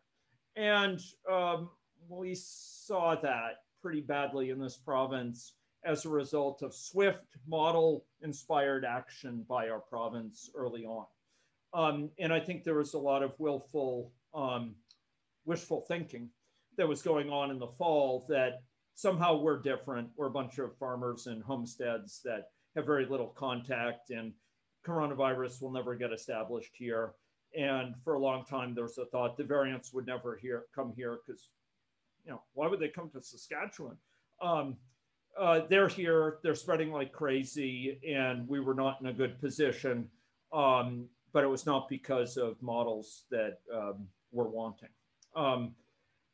The time frame for which you're planning has a huge impact on your decision making. If you're planning for 30 days, if all you care about is 30 days, you're going to be making decisions that are reflective of that. That can lead to decisions which otherwise are, astounding for their for not taking into account broad trends. We were not in a position to dictate the time frame that people considered significant for this work. There's diverse actors throughout the healthcare system and the government. And the sphere of COVID-19 is a political one as much as it is an economic one, as much as it is a health one, as much as it is a social services one. And those consuming models on the health side, while increasingly supportive of the modeling, were in a negotiating context with those who, had other goals in mind and had other constituencies and concerns foremost, and weren't necessarily at the table for the results. Advanced analytics to support planning and decision-making, such as we've shown here, are much needed, but they're rarely appreciated up front. And there's the risk of being a bit of a prophet in your own land here. And we lived this through. And so to address this, I thought I'd mention some things I find point of emphasis. It's, look, models are properly used, models are thinking tools. They're not crystal balls.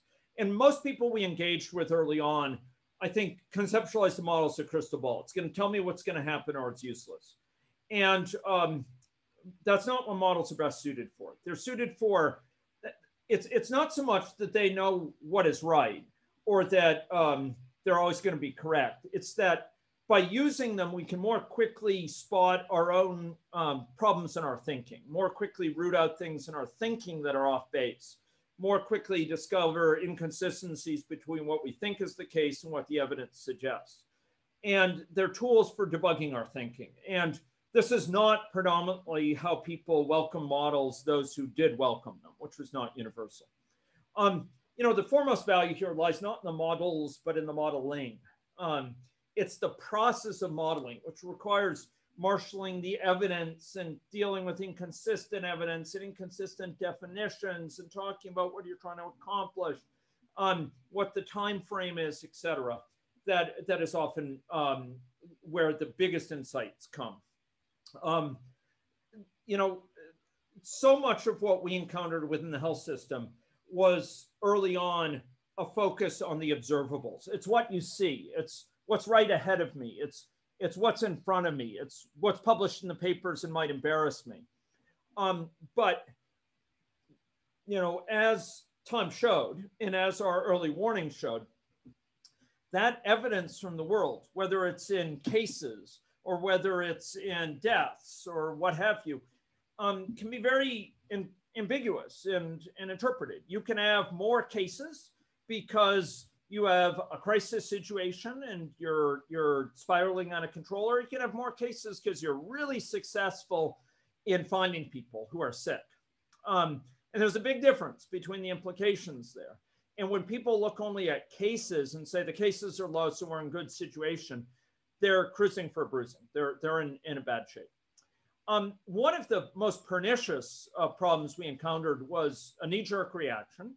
And I say that not in a disparaging way. It's just, it was so built in that it was very hard to head off once you mentioned something that, tightening, like moving to tighten sooner, people automatically thought that means you're going to punish the economy. It means you're going to squeeze out business owners. It means you're going to be harsher on the economy by shutting things down. And you're going to put Saskatchewan in a bad way on the economic zone. And we've got to trade that off with the health side. And the idea is, hold off just some more to help the economics of it, help business owners be less punished, help the restaurant owners who are struggling. And, I get that tension, but there's a fallacy there. Often tightening sooner means you tighten for less long. Deferring the tightening often means you're picking up the pieces for longer. You're dealing with having to stay shut for longer to bring those ICU numbers down for a long, long time. And some of our runs suggested months. You got to pick up the pieces. So if you intervene earlier, often means you open a lot earlier. Whereas intervening later means you're staying closed for a lot later. And that never really sunk in as a message, but I think it's a really important message, and it gets to one of these underlying misconceptions. This issue of momentum did carry through, and people got the fact it's like a freight train and just wants to keep on going, and we got to stop it early before it gets into that point. It will, overrun our railroad crossing and hit who knows how many pickup trucks. They got the fact there are these delays, which make it dangerous to close things down just based on hospital admissions. And they got the fact that models are not black boxes. Incredible barriers had to be overcome here. We're working with a system that's stretched to its very limit. People are at wit's end. Some of the people I was working with, were working every bit as late into the night as me, and needed to do so for months later. Jenny Basran, I don't know how she does it. She's yet another person. I've no idea how she survived this past year. That really limits what can be accomplished in terms of sometimes taking time out for deliberation and so on. There's just so many issues that came up as barriers at the technical level as well: balkanized data, inconsistent data definitions, lack of sharing of data, inconsistent address information, and laboratory system versus Panorama, the system used for contact tracing, that really complicated certain forms of analysis. A constant shift from one flavor of the day to the next, and leaving too little time to really, because of that, to really substantively investigate the actions. I think we were asked to investigate the impacts of different types of school opening about 2 weeks before the schools opened or something. And it was crazy because it would have taken, 2 months, 3 months to pull it together at just full on speed. Real need for education to build up an understanding of dynamic modeling, understand where it comes into, how to appreciate it, how to use it most effectively. We did learn the value of converting these models into services where it's regularly delivered, these reports, and the importance of anticipating if you're inconsistent in your results day to day, being able to speak to that. Why is it different? Turns out to be a huge issue. It's not so much that they believe the number is correct, but If it's different than yesterday, if it's something shows something different, they don't want to know why is this different? And that's pushing us to expand our system in some ways that will put it in a better position to be able to justify why we see this different result. Was it because of this data or that data? When it's coming out of a very complex machine learning algorithm, it's not always obvious. On the technical side, we learned, a huge amount. We need more than 100,000 particles for these things. They have to run overnight. We needed to do incremental processing, put in place very sophisticated systems to allow us to take each new day's data point and recent data points, which could be changing, and do incremental updates based on it in this recursive way. So we have a lot of work underway. Joint estimation with PMCMC of parameters and latent state is one of them, and doing that on GPUs is hugely helpful, but very expensive because of today's GPU market. We're seeking to enrich data sources. We've started to use wastewater data, and we'd really like to get search data and Twitter data and mobility data and smartphone data in there. And these were part of my dreams early on in January when I first heard about this, but there just hasn't been time to do it. And the province did decline to invest in mobility data, even though it seemed like an obvious win. Variant-specific modeling, we need to improve our game there, and in light of booster shots and growing vaccination evidence. We've got some neat work going on in the applied category theory stuff that somehow Cheyenne is managing to really push forward applied category theory atop of all of this. So she's doing just an amazing job going back and forth between applied category theory and hacking these models in AnyLogic for particle filtering, and expanding our reporting infrastructure. COVID-19, people think we may be most of the way through the outbreaks. Well, and I wish I had the source for this. This has appeared in different places, and I'm still trying to track down the original source. COVID-19 will be with us for decades, and it's because of its multiple waves. It's not just waves of pathogen. That's really shown as the first wave here. It's the wave of impacts of the restrictions, the fact that people haven't been able to get in for heart conditions, for kidney problems, haven't been able to get into you with foot ulcers, et cetera. It's the issue of frail individuals who are dealing with rehab issues for years and years and years, and their psychic trauma, socioeconomic disruption, terrible outcomes on the mental health and addiction side in which we're working. And we're going to be living with this for years, and we are investing for years. In this system we've built up from Ludier and with others helping will be an incredible help for many models in many different areas outside of COVID, but also in these other COVID sequelae. What could we have improved? I would have insisted on salaries 2 or 3 times higher than were in fact delivered for trainees. There's a lot of talk about it, but at the end of the day, students were not paid enough, and they needed to be, because they were working every bit as hard as me. And I particularly want to single out 3 in just a moment. We needed funds for primary data collection, and we were constantly hamstrung by not being able to get data on the key things, whether it's mask use or mobility or issues of contact patterns and their change or attitudes towards vaccination, always shortchanged. We have the technologies.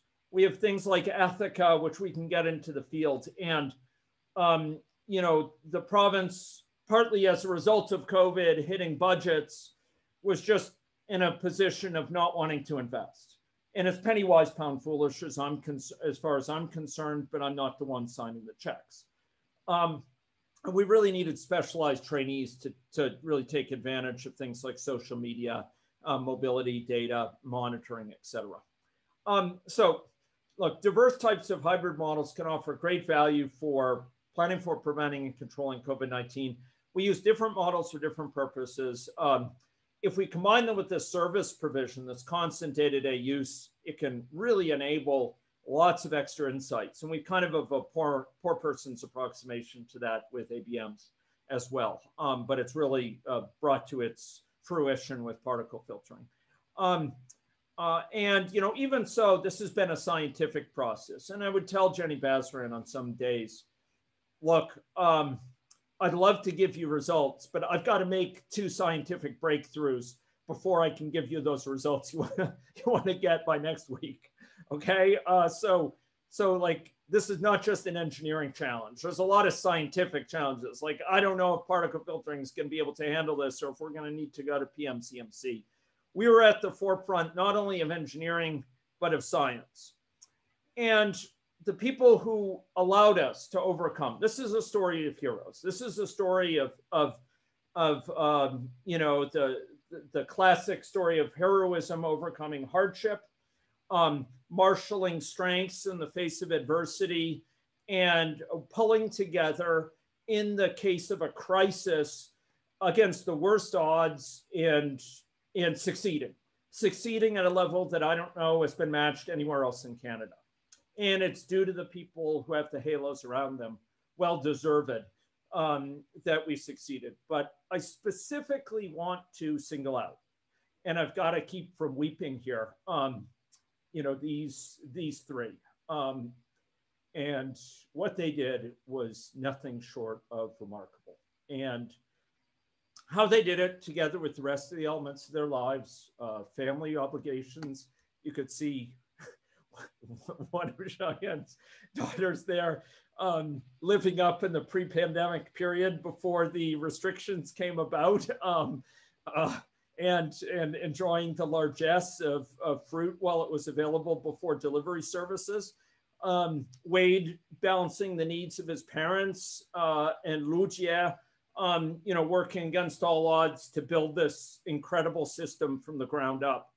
What they did is simply astounding. It goes beyond description.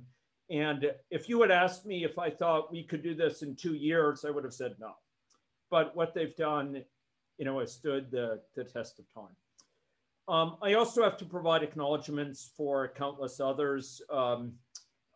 Those in the Health Authority, Ministry of Health, PHAC, for their sponsorship on many contracts now. Folks in FNIB, First Nations and Inuit Health Branch of Health Canada, our collaborators in toxicology on the wastewater side, to family and dear others who have really made this work possible. But first and foremost, it's to these heroes who made this all possible. And I should single out also Christine,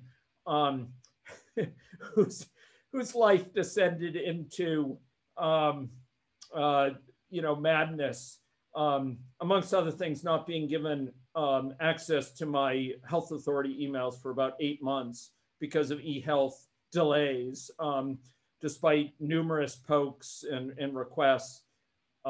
Christine was dealing with my health system life and my university life in a way that would drive the normal person batty. And I remember one day, not too long ago, where I called up Christine on the phone. I asked her how she was doing, and she and I did nothing but laugh for 2 or 3 minutes straight because things are just so wacko. Christine bared with this. She delivered in the face of this adversity in support of this team as well. So team, thank you very much. The story is not yet fully written. We are making use of your contributions, but long may you rest and take comfort in having saved this province and countless families from untold grief, and having informed, you know, all of Canada across all provinces across the Yukon Territory for, you know, how to better manage their pandemic crisis. What you've accomplished, you know, would not have been possible. I would not have judged possible, and would not have been possible without your efforts. So my dearest appreciation goes out to all of you. And with those comments, I will close this presentation, and I'd be glad to answer any questions if people would like to put them forward. Thank you very much.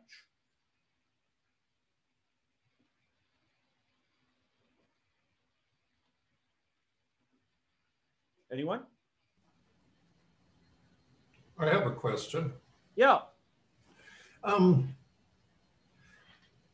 Quickly, I'll just say excellent talk and interesting trying to read between the lines. Now, without saying I'm pro-business, there is a point. I'm not pro-business, or not unnecessarily so, but there is obviously entrepreneur. I'm certainly pro-business, but so yeah. I just don't want to paint myself that way, but there obviously is a point where more lives will be lost if you don't keep certain supply chains running and certain enterprises running. Yeah. Would you care to estimate or make a statement on how much politicians just view the cost of staying open as collateral damage?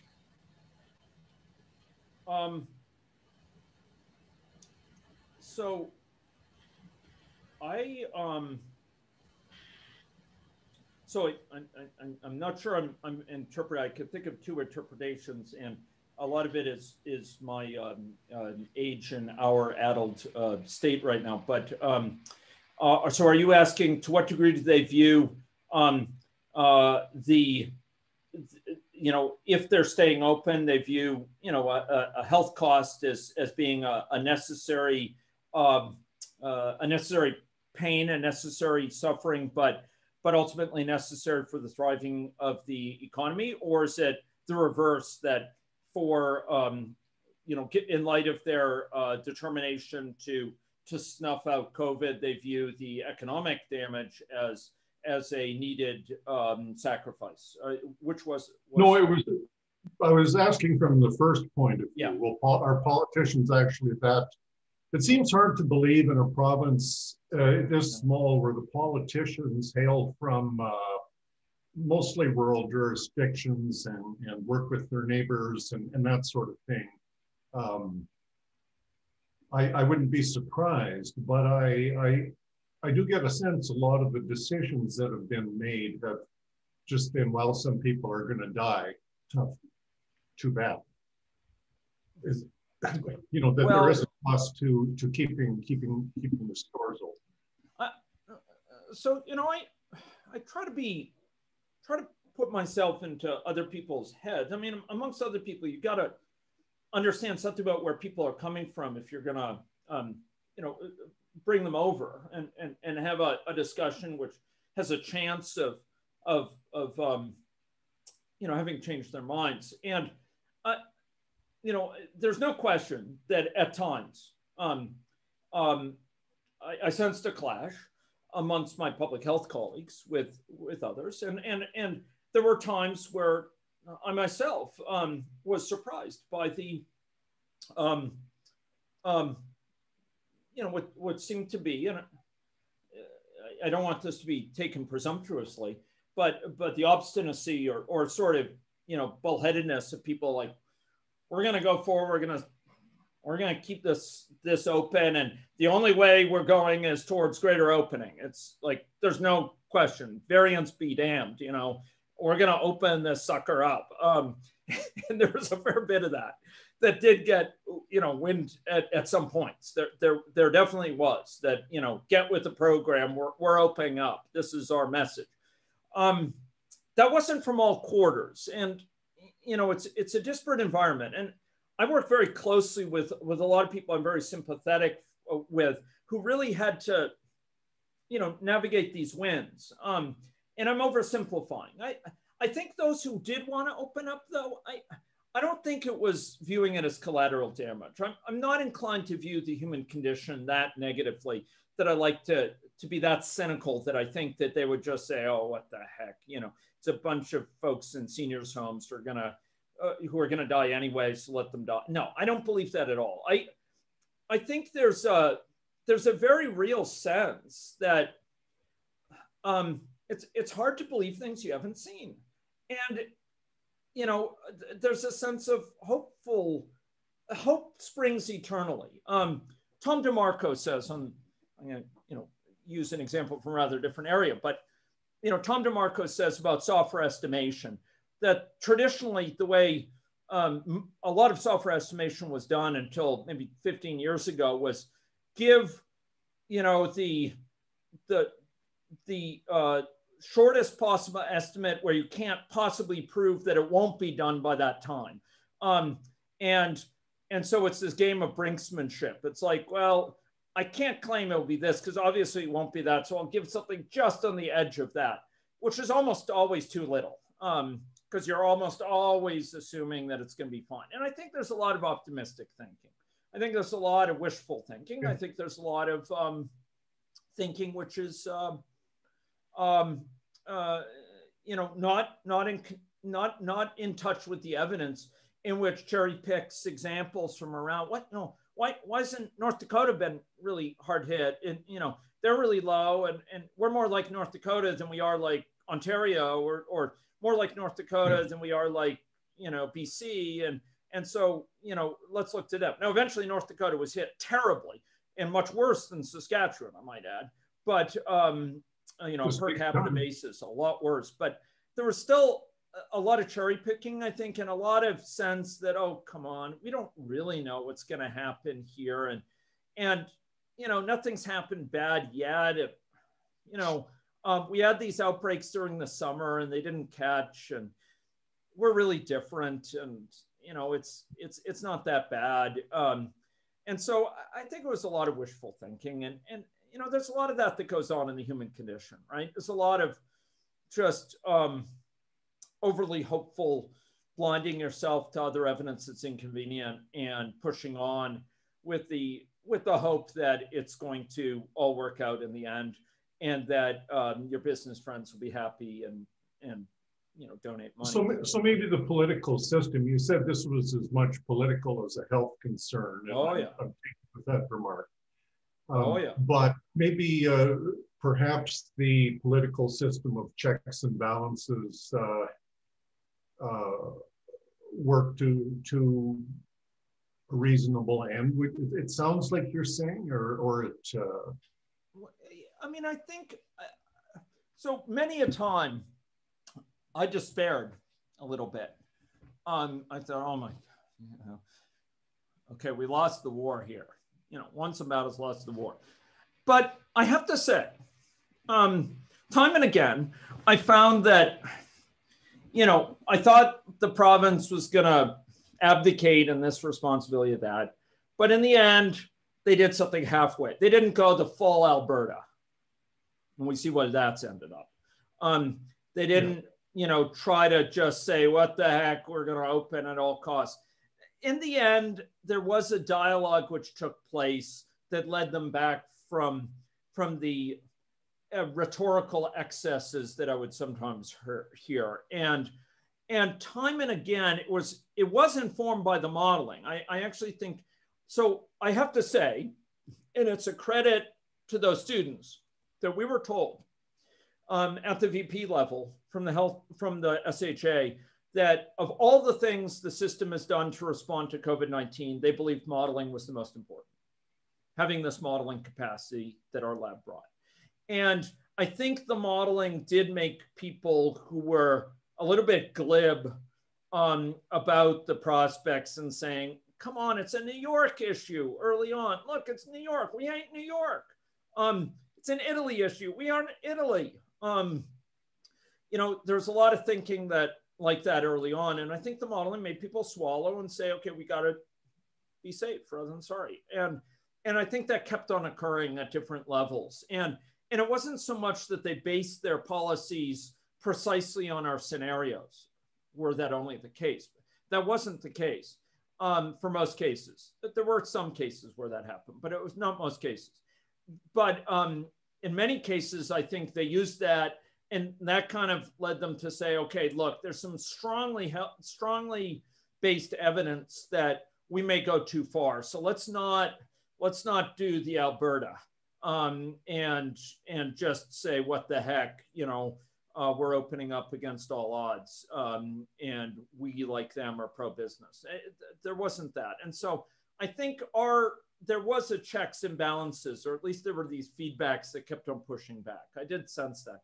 And I'm probably talking too much on the political side here, okay. but you asked an honest question, and I'll answer it. And I had a lot of sympathy for all people that I dealt with. I clashed with some people a bit, not in a transgressive way, but on I made it clear that I disagreed with that. And I was not alone, and that was welcomed. But I have to say that I have nothing but collegial feelings towards everyone. And I think that even those professing a different philosophical standpoint did so with a perspective that was not callous and not dismissive. I will say that. Okay, thanks, Nate. Like in my circumstance, I did run into a number of people whose employment was adversely affected. And it was pretty terrible. And maybe I should let some other people ask some questions. So I see both sides of it as well. I just wondered at the level of the provincial authorities. So thanks for your answer.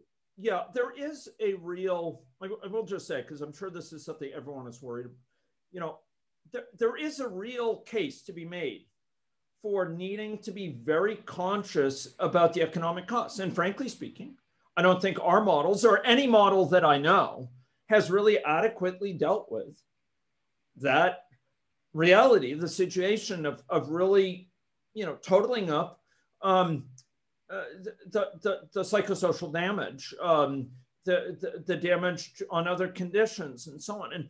And there's some really big issues there. But although I think that's the case, there's also not clear that it's either or, it's trading off one or it's the other. It's not a zero-sum thing. It's not like you put your points into the health side and you screw the economy, or you put them into the economy side and all health goes to hell in a handbasket.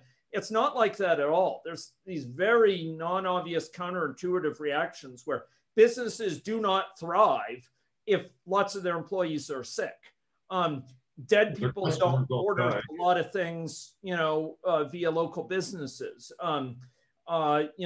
There's long-term losses through disability that are shocking that can come from long COVID. And like, once you total it all up, that needs a real model to make sense of it all, because it's extraordinarily complex, and it's definitely not zero sum. It's definitely not just a trade-off, which is too often how it's presented. And I think sometimes that's a sleight of hand. I think south of the border, there's a lot of sleight of hands in that area that went on the last administration, but I reject that dichotomy and that notion that you just got to suck it up on the health side to let the economy thrive. That's not a prescription for a healthy economy. Look at Australia. Look at New Zealand. And they are different. We ain't New Zealand and we ain't Australia. But their economies are thriving. The people I worked with are constantly on vacation and so on, because, they're fully opened up. They deal with things in a very surgical way, and they figure out a way to make it happen. And the economy is thriving. And, the Australia and New Zealand example is a potent one. China managed to snuff it out very early on. Taiwan snuffed it out. Singapore, after it got a miss with the worker dorms and so on, but they managed to manage this. I think it can be managed actually quite well if we use the right tools, and that's why I do modeling. But I think it's not the either or simplistic approach that people sometimes portray it as a rhetorical sleight of hand, and I think it's very dangerous. Yeah, other questions?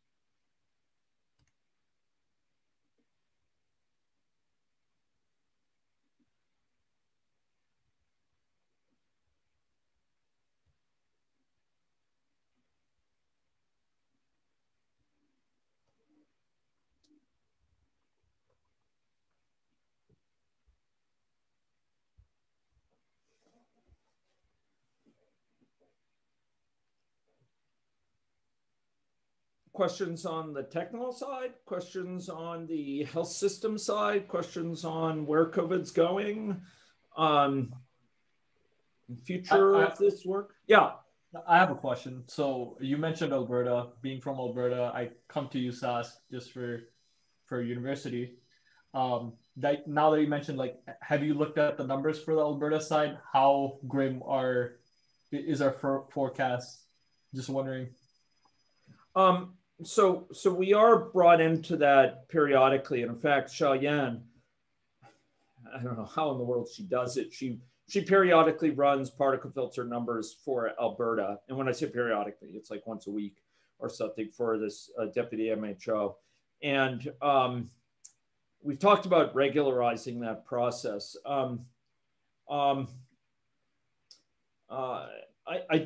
Unfortunately, I wish I could answer that. The problem is that, it changes over time, and I can't speak with confidence about her latest results. I know it was bad.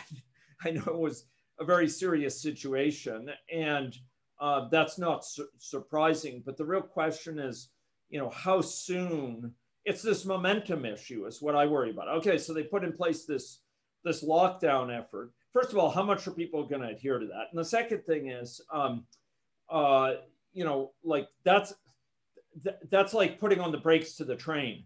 But this train is hurtling forward, and it's going to be 3 weeks or more before you start to see the ICU numbers drop. To be clear here, in case you don't follow it, people come in these days, predominantly younger people, a large part with the new variants, B117, P1. It's a lot of young people come in, and they've got to stay. Each person who occupies an ICU bed will stay for 3 weeks. So one ICU bed goes real quick.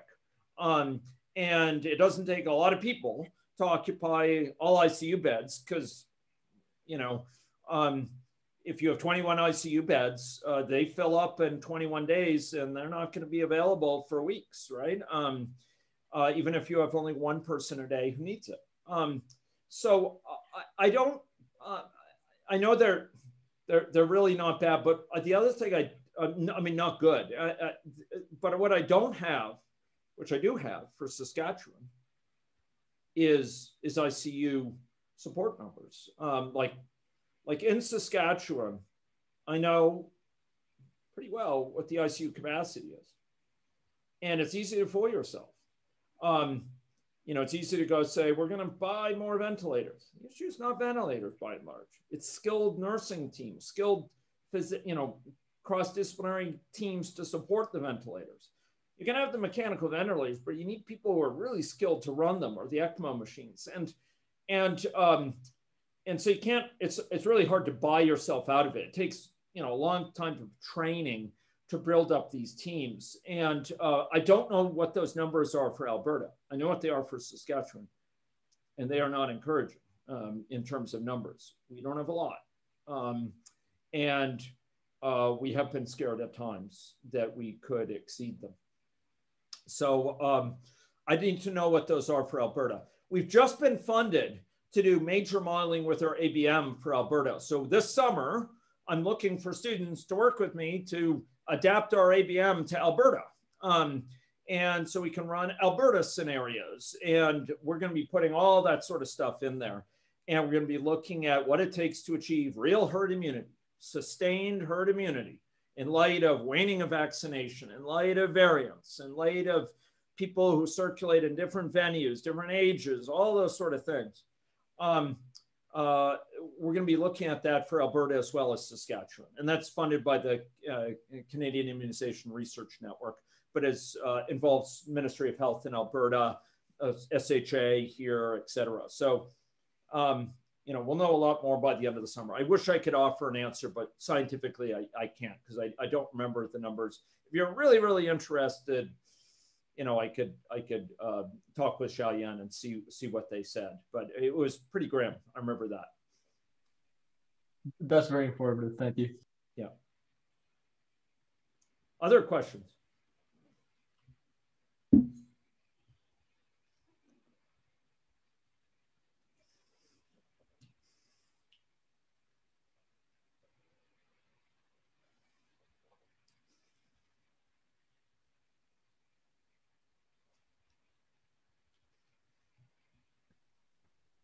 Can I ask a question, please? So where are we going at this point in time with the predictions? And do you have any intention of publishing these predictions online so that people can view them in a public manner? Yeah. Yeah. Thanks for the question. Both very good questions.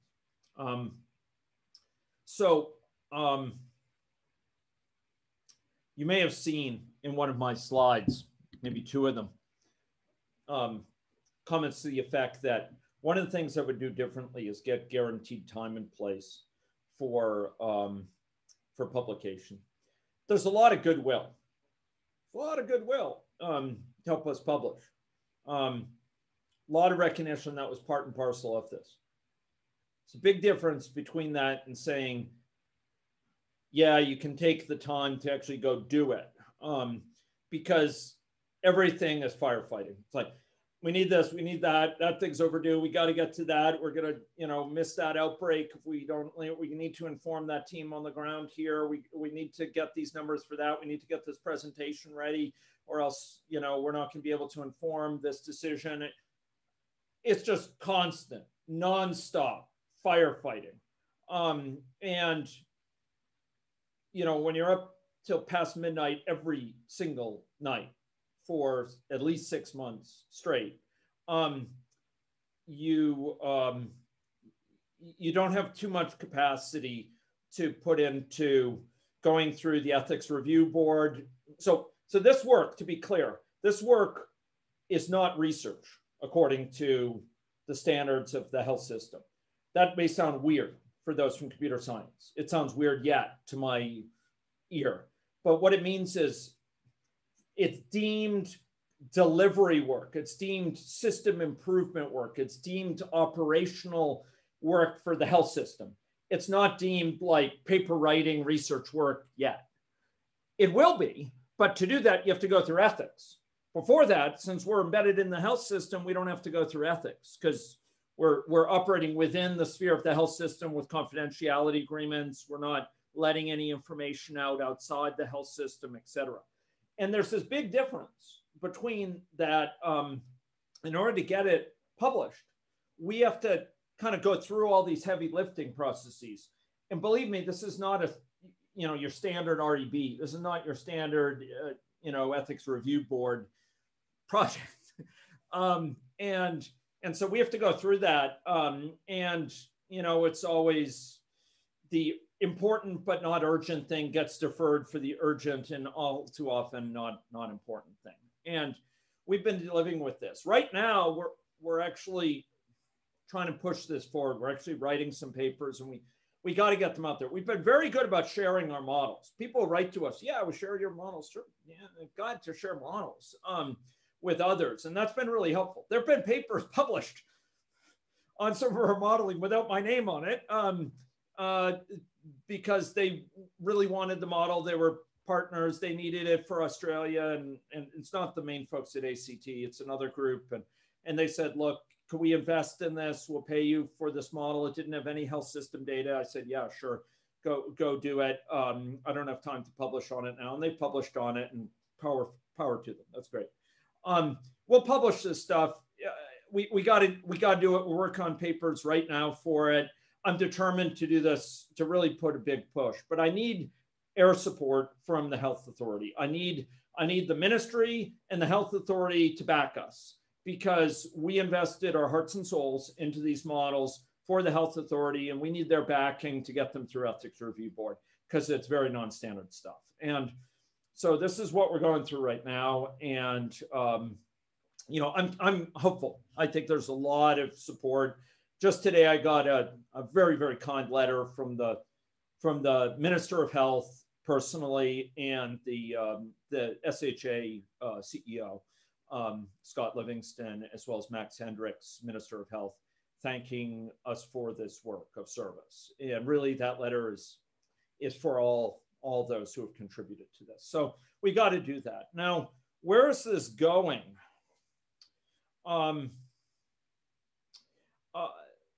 So where it's going seems pretty clear to me at this point. there's some details on the way that I'm not sure about. I'm not sure how bad this summer's going to get. It depends a lot on what P1 does. P1 is the Brazil originating doubly mutated virus. It also depends on whether mutations transfer horizontally. So that model I was making of AMR back on January 23rd when the news hit, that actually has some relevance here because mutations can go from one lineage to another lineage.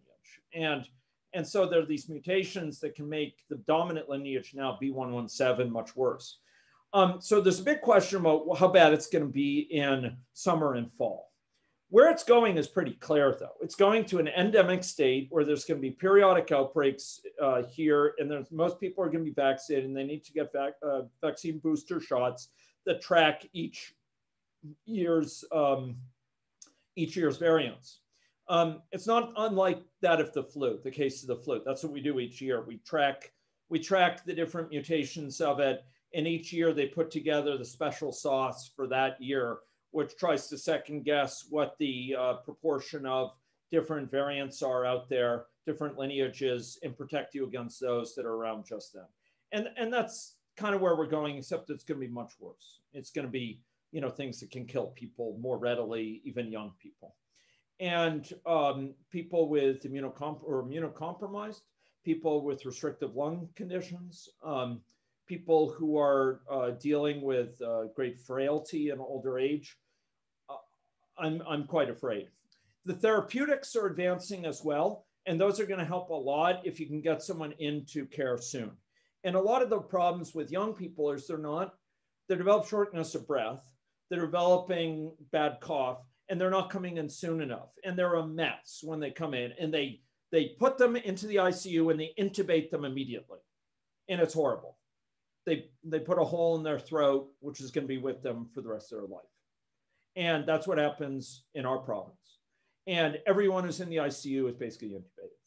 And a lot of them are young people. And they are there for weeks and weeks and weeks because they're likely to live, but they'll be living with scarred tissue, fibrosis, et cetera, for decades, for many of them. And that's tragic.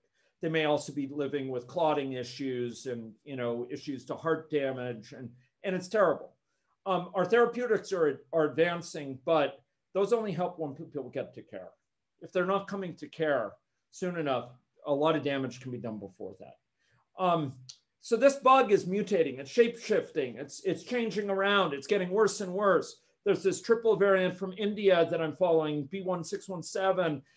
There's this one of this P1 and B1351 seems to be on its way out, but it's also really nasty. They're immune evading for the regular vaccines, not too effective against it. Listen, everyone on this call. If you're only gotten one shot of the vaccine, you're still quite susceptible to infection by B117. B117 can break through one dose of Pfizer.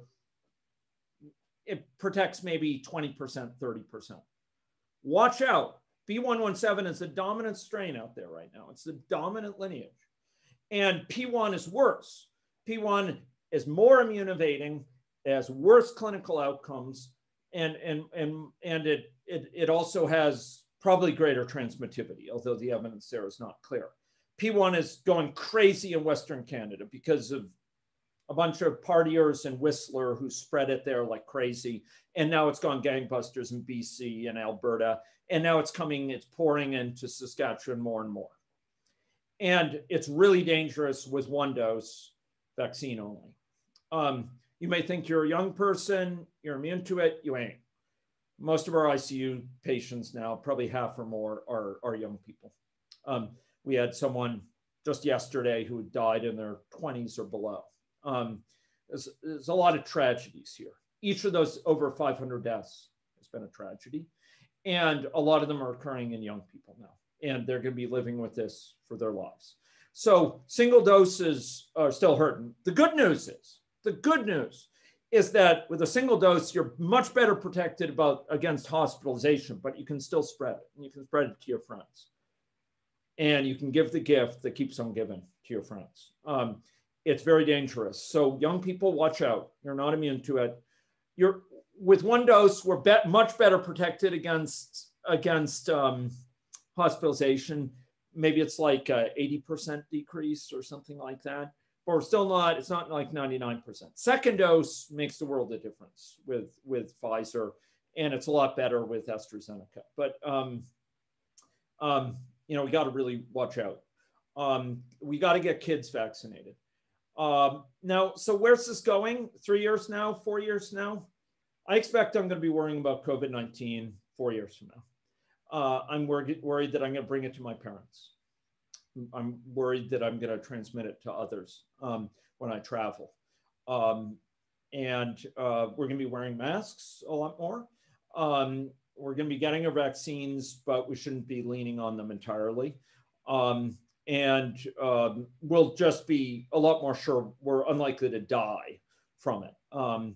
Unless, you know, we're very rash and don't come in even when we're showing symptoms.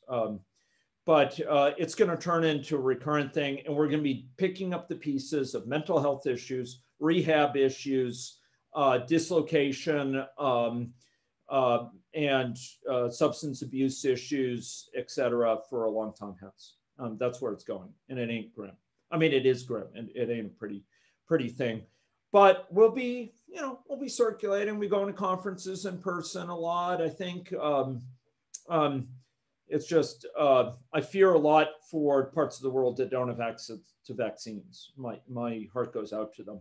And, you know, Canada suffered from that a lot because our supply chains were disrupted by the US, by the Trump administration, playing vaccine nationalism card, and by the EU playing tight with their vaccines. And we're paying the price right now in terms of these variants. I do expect new variants to come up, and maybe eventually it'll get less virulent. It'll become like cold. I don't think that's going to occur that soon, and there'll probably be worse strains yet that come about. That's where I think it's going. Other questions? Just a follow-up question on that. So if we have, like, if the model is going to be public, is there any plans to get the public be aware of these models so that politicians will be pressured to make better decisions? Because I've been having gone through the COVID like with the British variant, in an entire family got infected. In my case, it was a big struggle, but we got released in 10 days after even if we had the symptoms, we got released in 10 days. So that's a big surprise to us because the public system is wanting to, looks like for me, the public system is wanting to count towards the numbers to keep the politician at peace, as opposed to making the right decision of public safety. Right. In spite of that, we decided to stay in the household for the last 3 weeks to keep ourselves contained. But if these models are going to be published out to the public awareness, then the politicians could be pressured to make the right decisions in terms of the public health perspective rather than the pro-business perspective. Yeah. Is there any plans on that? Yeah, it's a very good question, and you know, I think what you're saying is very interesting, and I think there's actually a possibility of this. I know how influential we're told our models were in influencing some of the communities in our province, particularly those in the north. You know, on the importance of for example, mask wearing, but trade-off between different interventions. And I do think that there's a potential there for really good public education. I'm not going to say it's going to include everyone. You know, we're never going to persuade everyone, but there is a chance that politicians could feel heat by these short-sighted decisions. I didn't see a lot of evidence of that callous or that cynical type of decision-making in Saskatchewan. I didn't see any evidence of that. And again, I did disagree quite strongly with some people, but I thought they were coming from a reasonable perspective, not a perspective that was immoral or, you know, objectionable in the face of it. Now, I don't think that's true of all jurisdictions. Like in the US, it was very clear the last administration was not playing, you know, honestly, and was abusing the trust. I mean, just a case in point, Diamond Princess, that cruise ship, that doomed cruise ship, right? That sailed around with, you know, a very large fraction of their crew and passengers ill with coronavirus. That ship wasn't allowed to formally discharge passengers in the US for a long time because the president of the US at the time, one Donald J. Trump, said that he didn't want the numbers of the US cases to go up.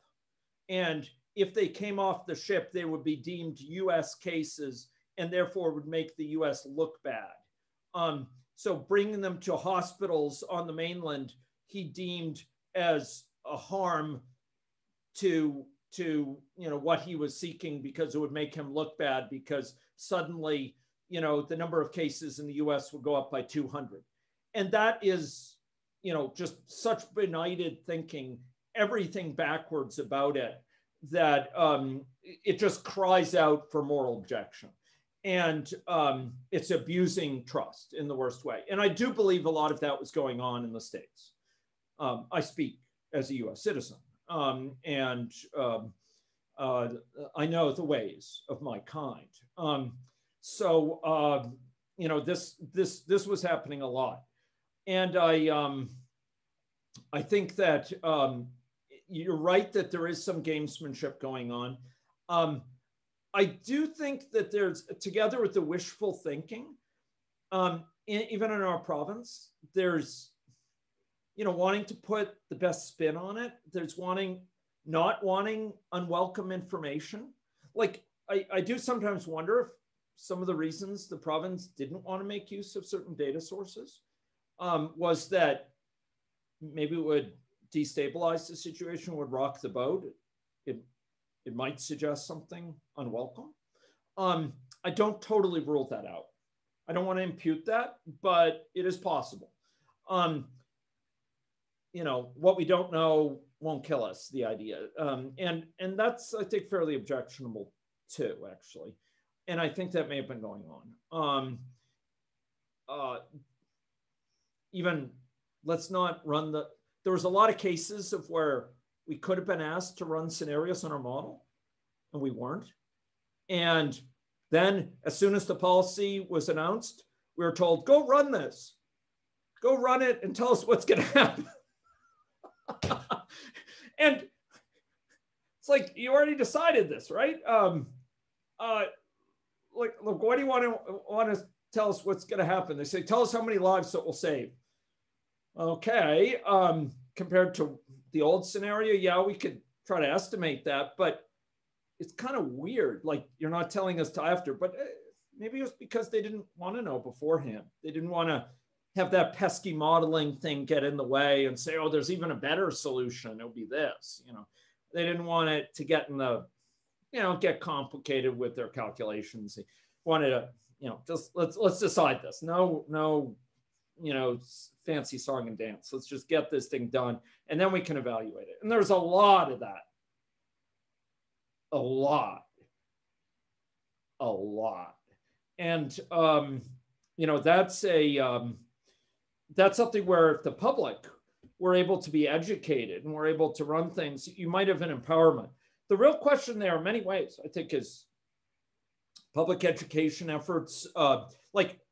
Like you got to put in the efforts to make it accessible. You got to put in the efforts to make it easily accessed and nice to use, and, you know, clear and easy to share and collaborate around, and transparent in terms of what it really means, so people don't confuse new infection count with new case count, which are very different in the situation where we only find a fraction of all infectives. the number of cases is going to be a lot smaller, and it's easy for people who are not used to thinking. They have to get that in mind. But I actually think there's an empowerment strategy there that's quite intriguing. And I do think you'd get pressure on politicians. Maybe not from most people, right? Maybe your average, working bloke who's not going to have time to do this. But you might get a large enough block of people who are reasonably educated and say, look, this cannot stand. This does not make sense. This is going to lead to disaster. And these three models all agree on it, right? I'm not a big believer in putting our eggs into one modeling basket. This is one of the reasons we built so many models, is for different uses, yes, but also to make sure we're not blowing smoke, to have some other points of reference, particularly early on. Double check our understanding. Did we miss anything in this model? And I would want to have several models. And that's where our particle filtering solution is going, by the way. I want to get several models and they're running simultaneously and giving consensus estimates. And if you had that online for the public, man, you could do a lot of interesting stuff. And you could get some pretty educated people putting some heat on, saying, look, the three most widely admired models in the world are all saying this is going to be dangerous. So do I think there's possibility there? Yeah, I think it's a, it's a lot of work. It requires a lot of effort, and it requires a lot of expertise that I personally don't have, but which people collectively on this call within our department have. User interface design, engagement of people in collaborative systems, rich, accessible websites, and tools for really boiling down complex information into a hard-hitting visualization. Those are things which within our department there's a lot of expertise, and I do think a site like that could go very far. One of my regrets from this project is we amassed a massive amount of information, a massive, we go and harvest all these web pages daily and just get all this information. Lucia has added all these web pages, and we're just scraping them and adding them in. And, for months and months, I was tallying things up and keeping track of every case in Canada till the date and all sorts of stuff. I wish we had a couple of students who could have put that all online and shared it. And I believe we'd be like Johns Hopkins in getting worldwide traffic, potentially in the millions and at least in the hundreds of thousands to U of S. I knew it was possible. I just didn't have the time. And, in retrospect, I probably should have tasked one of my more senior students for it with that. Okay. Okay, so there's a question. Care to comment on university opening? Private message. I think there's a lot of uncertainties about what's going to play out in late summer. If you had talked to me 2 months thence, even 6 weeks thence, if you had talked to me 6 weeks ago, I would have been more bullish about the summer. Now I'm worried. I'm worried because P1's exploding. I'm worried because first doses of Pfizer are not proving very efficacious against the variants, even B117, vanilla B117. Worse clinical outcomes, faster spread, but not terribly immune evading. 20% efficacy against, it's just not very efficacious against protecting you. It's, and we're all, those of us who have the doses right now, we're probably all first dosers. And I'm worried about that. I'm worried it's going to keep on spreading. I did tentatively support the provinces rolling out first doses before going on to most second doses.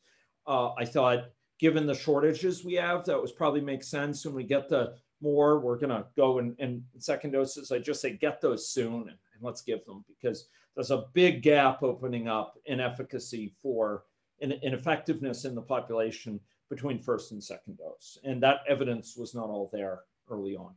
And so we need to get that in place. And so like late summer, I'm worried about. I'm pretty worried about it. there was good evidence to believe that warmer temperatures tamp down spread. And there's some interesting literature on this.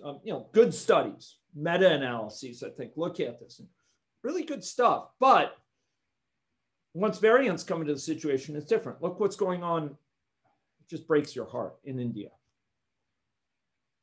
Exporting so many vaccines, providing vaccines for the world at such cost. You look what went on in Brazil. Horrible, rates of reinfection.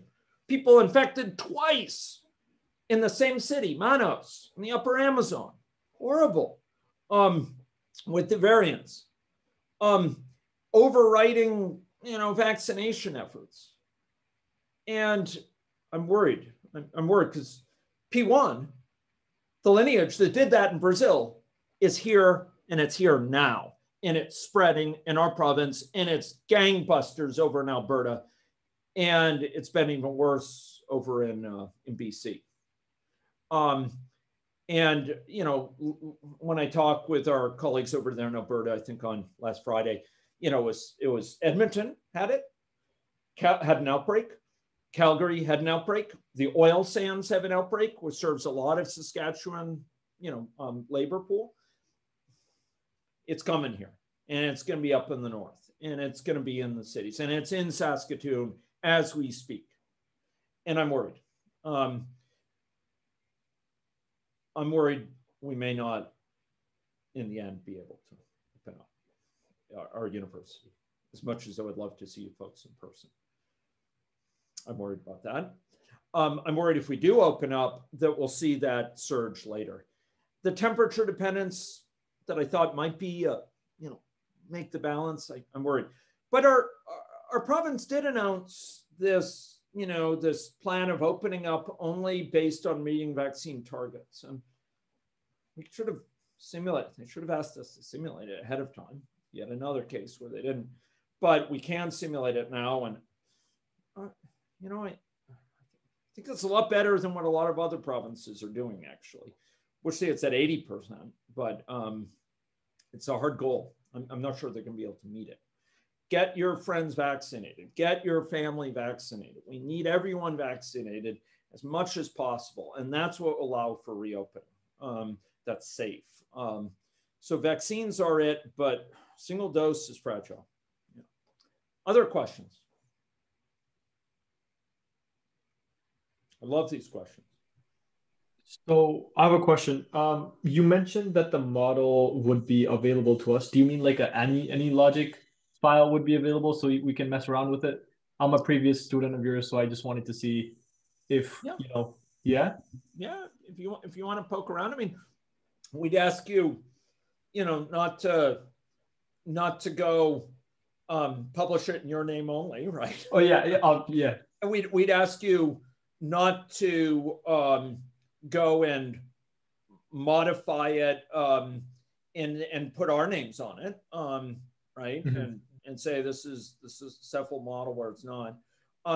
And the thing we will have to do is just make sure that no data is, built in with it and so on. So we need to do a bit of diligence like we did with Yukon Territory or like we did with Australia Capital Territory. But yeah, I mean, I'd like to have transparent models, and while we can't publish them in the public domain yet until we go through ethics, I do want to share them. And so if you're interested in kind of take a look at it and would agree to, terms of use for that, for take a look, I'm glad to let you learn from the model. Okay, thank you. Yeah. I had a quick question. So this pandemic has been a real time of learning over like a really quick period of time, especially in terms of how the public and how data scientists and how everybody understands models and metrics related to public health. Like, I think within the last year, we saw the emergence of things like excess mortality or test positivity, which weren't really on people's radars or maybe even didn't exist prior to this pandemic. And you've also, it seems like the team has learned a lot in terms of deploying models as a service, not just as like an entire package that you're just sort of creating, but like how you integrate it with organizations and how it evolves and so forth. So I guess my question would be, like, if another different pandemic hit a couple of years from now, what are sort of the learnings that you'd take from this pandemic in trying to build another modeling system? Let's set aside issues of like data access or finances, because those are separate problems. But aside from those, like what would you start with first, or what would you not do first now, knowing what you know? Yeah, I think this is a great question. And like many great questions, you know, it requires some thinking to really do it justice. I'll give some comments off the cuff, but you know, I'd like to internalize it. So I think we're actually like far beyond beyond where we were at the beginning in terms of capital assets, or in things of persistent assets. I won't say capital assets, but assets. And it's interesting because like one of the assets is the system that Lucia and Aaron and Eric and Vyom have built up, which is world leading. And like we could use that for anything. I mean, you could use it for, you know, nosocomial infection outbreaks at an institutional level. You could use it for province-wide foodborne illness outbreaks. You could use it for any number of conditions. You could use it for chronic disease, but things are slow enough moving there. You know, the needs wouldn't be there to update more than once a month or something, but you could still use it. But it's for fast moving things. It's like awesome. And nosocomial infection is great. Flu, great. You know, all these different bugs. So like that's an asset that would put us, we'd be so far ahead. I mean, if we had had that at the beginning, that's like the crown jewels. I mean, we could have cleaned up house. You know, we could have just, we would have been the cat's meow, you know, cat's meow in the catbird seat. I mean, it was awesome. So, and there's nothing like that in the world I'm aware of. That is nothing about COVID-19. It's nothing about COVID-19. It's about a general framework for turning models into services. And that has legs. And we are planning to use those legs. These legs were meant for walking. And I won't expand on that now, but I'm determined to not let that undergo bit rot. And there may even be a commercial side. I'm not anti-business. But I will say beyond that, probably the single biggest asset that's been built up was the one to which you referred, Janelle. One recognizes the lion by its claw.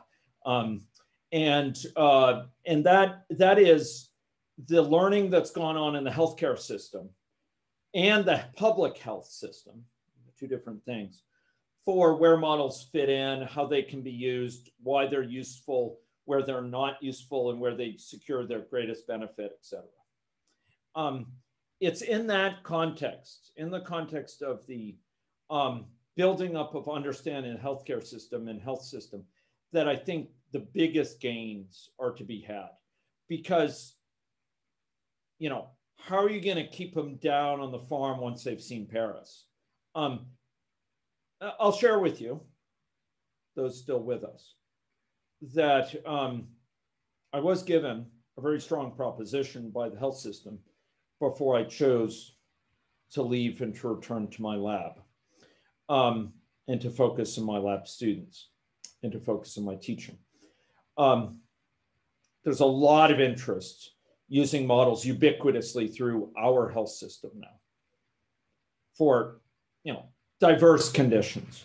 And there's a real interest in institutionalizing it and having a very close working relationship with academic side, and all sorts of things. And there's a time to discuss that. But I didn't want to do it, you know, I had two major things go on in the past year that have changed me in very significant ways. And it left me in some ways a different person. I've emerged from the river a different person in some ways. One of them was the pandemic. That was actually the lesser thing. There was another personal thing that went on that is not suitable for discussion here. But it was transposed superimposed on the pandemic. And I will say that when it comes to taking advantage of the insatiable desire now for our health system in modeling and using it to inform decision-making in varied ways, not just in crystal ball ways, that we are just light years ahead of where we were before. And if our system is like that, you can only imagine what BC is like, what Alberta is like, what Manitoba is like, what Ontario, Quebec, et cetera. This is a general yearning. And I know from other provinces, because I talk with the modelers every week, that there's a lot of interest there. So we are seeing a great awakening when it comes to analytics and modeling. And we're seeing data sources once dismissed as the province of hackers and kind of people toying around, social media data, search data, mobility data, smartphone contact data, data on things like wastewater. We're seeing those recognized as assets and huge assets of huge value in ways that, when I went to that meeting with the Ministry of Health for the Data Analysis Oversight Group on February 28th and had that conversation with Jenny Basran on the way there and back. And I put those forward. It was kind of like, oh, well, that's interesting. Yeah, I guess that could be useful. I think there was a lot of sense. Well, you don't really do that in the health system. And now it's like, yeah, like give us that data. We need it. And we know how to use it. We know why it's relevant. And there's all these uses now by people in the health system of Google mobility reports, trying to read the tea leaves and, trying to understand what's going on by understanding with mobility data collected from smartphones and people playing Candy Crush while it secretly records their location and stuff like that. And it's sold, to bidders to buy it. And I think that's been a sea change. And so I would say a lot of the barriers have been relieved. And it's not by accident. Many a time I thought, is this really worth it? And I thought, yeah, I'll persist. I'll stick by this. Jenny Basran, the same thing. And we stuck by it. And we slowly, drop by drop, is the water jar filled. And the water jar is now full. And I think the next big acute care crisis, the demand is just going to be insatiable. But they're going to want the sort of thing we've built with daily updates and encounters with data. They're going to want the new data sources. They're going to be informed consumers, not passive consumers who need to be totally educated. And for us as computer scientists, who wield the power of modeling and big data, data scientists, the sky and the possibilities are wide open in Saskatchewan and beyond. So I think that is probably the biggest change. Now, what would I do differently? Well, there's a lot I don't have to do now. And so I'm going to put a lot of our bets on these models as services. I'm going to put a lot of our bets into generalizing that and using multiple model ensembles. So we're not putting our eggs in one basket. We can use models picked out by clients or selected based on what's available. I'm going to put our efforts into making these things better and better link in with these big data sources. I think we got to position ourselves, though, for greater use of modeling yet, because I think the health system has learned how where many aspects of where modeling fit in and how to use it as a basic level. But I think they need to be taken beyond that. And I think there needs to be human resource capacity invested so that they actually hire people with modeling backgrounds. And that means huge demand for things like boot camps and building up expertise by the health system, and how to actually have expertise that can use modeling and interpret modeling internally. So I think investing in education is really important there. I think on the data side, there is a lot of ugliness on the data side within the health system. Like there's a lot of balkanization. And the pandemic like burst through a lot of that. A lot of these barriers, like just like that cannot be crossed. It was crossed the next day. It was just boom. And I think there's a reckoning after the pandemic that's got to go through that prevents that falling back. And, you know, the cynical voices out there say, oh, come on, they're going to love modeling as long as the crisis goes on. But once it's passed, they're going to go back to their old ways. I actually don't believe that. I think there's been enough change. And I think it will stick at some level. And I think there is going to be this investment. And we've just got to be ready for it, because we're not, I think, as a discipline and as a training, you know, in terms of the training numbers, I think there's such an imbalance between demand and supply for people who can do this sort of work that we've got to up our game there. Those are some thoughts. The balkanization is very real. There were things that killed us. We wanted to do the analysis, but the data wasn't available. We still don't have data. Requested in March, desperately requested. We don't have data to distinguish between active case finding and passive case finding. People who are found by the healthcare system versus people who find the healthcare system because they're feeling symptoms. Like very basic things, like what people are we going out and finding versus coming in. Big difference in interpreting the underlying situation, but not finding it. And similarly, some basic things like the home addresses associated with people, our home communities are different in two different IT systems for the same person. One says they live in Saskatoon, another says they live in Pelican Narrows, or they live up in White Fox. And I mean, come on, folks, we can do better than that. A lot of things which got in the way of us were data entry things. The data was there, but it was all handwritten, and they had to enter it, and they couldn't pay someone to enter it. It was going to take 3 people full-time work to go through and enter these things. And we don't have the budget to do it, so it's not going to be done. Come on, let's get beyond that, right? Pen and paper, do we really need that these days?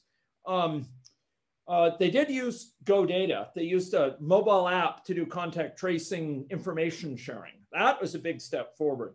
They almost used Ethica for collecting data with respect to surveys and pushing out information on COVID. Maybe next time they'll do more on the smartphone front. I think the data side I really want to push on, because together with the models, oh man, they sing. And we got to do more on that side. So that's a bunch of grab bag thoughts, but I hope that's useful. Great, thank you. Yeah. A lot of possibilities. It's exciting times. Not necessarily in always a good way, but it's exciting. And you know, things that aren't exciting in a good way lead people to ask, what can we do differently? And there's a lot of people asking. This is actually a profound thing. I said this burst through a lot of barriers, and I'm less hopeful, but still a little bit hopeful that one of the barriers it breaks through is siloed handling of things on, take mental health and addictions. You take suicide prevention. You take, addiction side, substance use versus mental health issues. These are issues that are they health issues? Yeah, they're health issues. But they're also social issues. They're also criminal justice issues when it comes to substance use and suicide prevention, et cetera. There's a lot of these things that cross barriers. And finally, we're seeing some attempts to say, yeah, this is super important. We got to merge these data. We got to link them up. We got to make sense. And we have to put efforts into place to do that in a non-slapdash fashion, in a way that preserves privacy and ensures confidentiality and the ethics are ensured, while not disenfranchising those who aren't digitally equipped, et cetera. And there's a big goal there to undertake, so we're not blinding ourselves at the same time as we're supplementing our data. And Janelle, you know exactly the sort of things I'm concerned about: disadvantaging, Black and brown people, making sure that we can privilege those who are marginalized within our imagination, so we don't neglect them. Alienated individuals who don't happen to seek care, aren't squeezed out and left with their needs unmet, et cetera. And there's a lot of equity issues, I think, that are needed to really take the next revolution, to a level that's really embracing of the communities. And I'm very hopeful there. But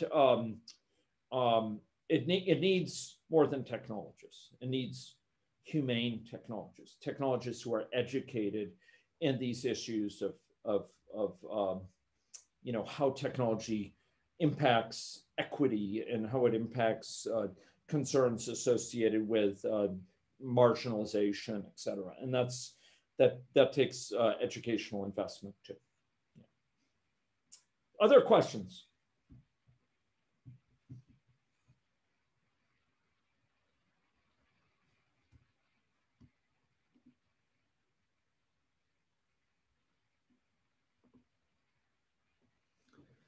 Concerns on efficacy for the second dose of a vaccine when receiving it later than the recommended time.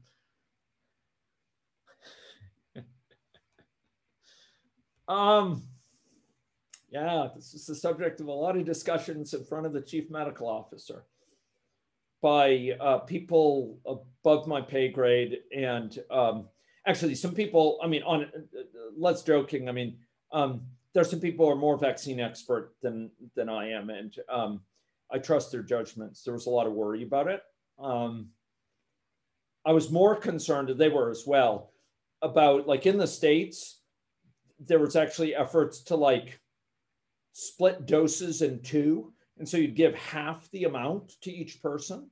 And that's much more risky yet.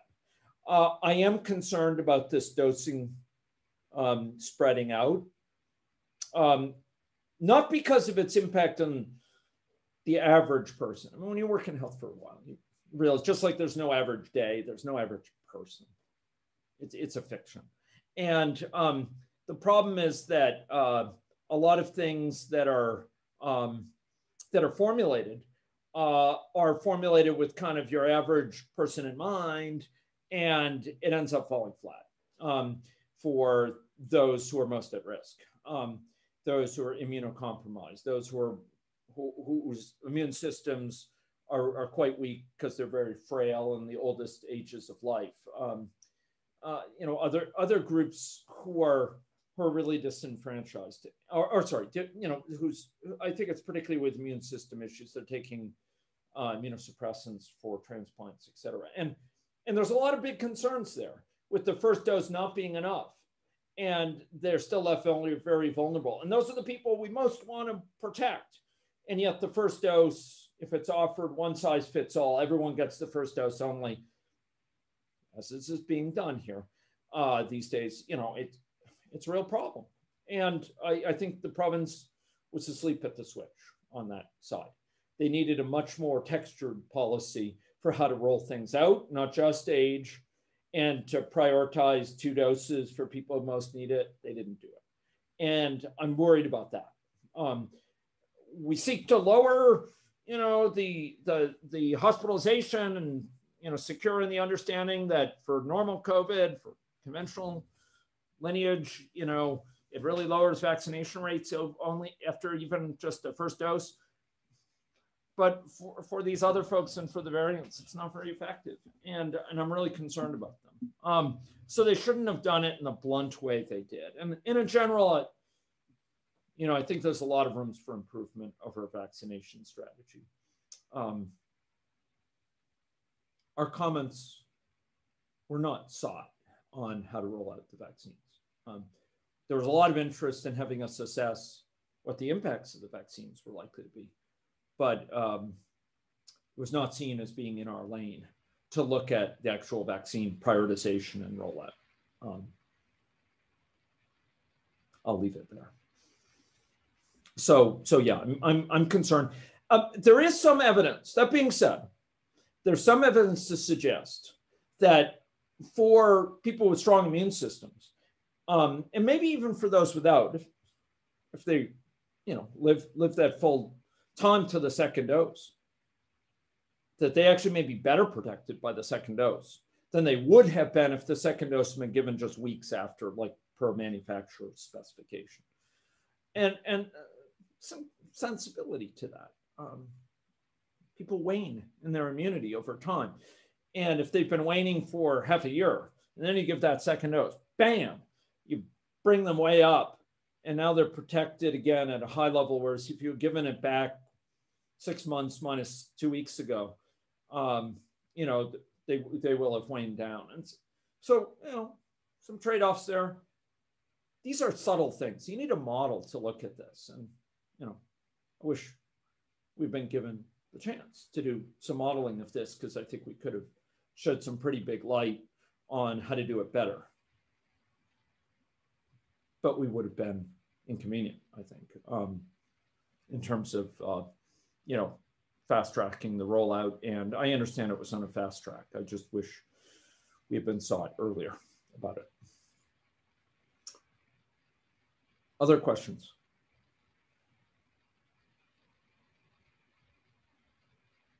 This is like super fun for me. I just, one of my students in 394-858 asked, like, do you ever get sick of talking about COVID? COVID is not just COVID. It's like all sorts of things it gets into. So no, I'm not particularly sick about talking about COVID. How easy, difficult would it be to make the models independent proprietary softwares in an attempt to open source them? Yeah, open source can be done when they're still run proprietary. AnyLogic is available, for a free training edition. But I would like to break free of that and eventually to, have it in a framework that doesn't have any sort of paywalls associated with it. I think that would be an admirable thing. And we actually have an effort in our lab that was directed towards exactly that goal, which has a large part of the ABM model built up as of a certain date. But the ABM model barreled forward, and I don't think this model has kept up. This version of the model in Julia has kept up with it. It confers a lot of other advantages. Run whip fast. It could be part of an ABM combined with particle filtering potentially. There's a lot of needs to bring it outside of the AnyLogic framework for certain needs, and I'm keen to do that. It's just, we can't find enough talented people to do these sort of work. If someone's really interested, they should talk with me, because we're looking for people right now. And I'm afraid we'll have to turn down the university to do the university model, because we just can't find someone to do it. So we need good people to do this. And I need to be able to sleep at night, and all my students, I want to be able to sleep many, many hours, especially the heroes who have worked tirelessly. Other questions?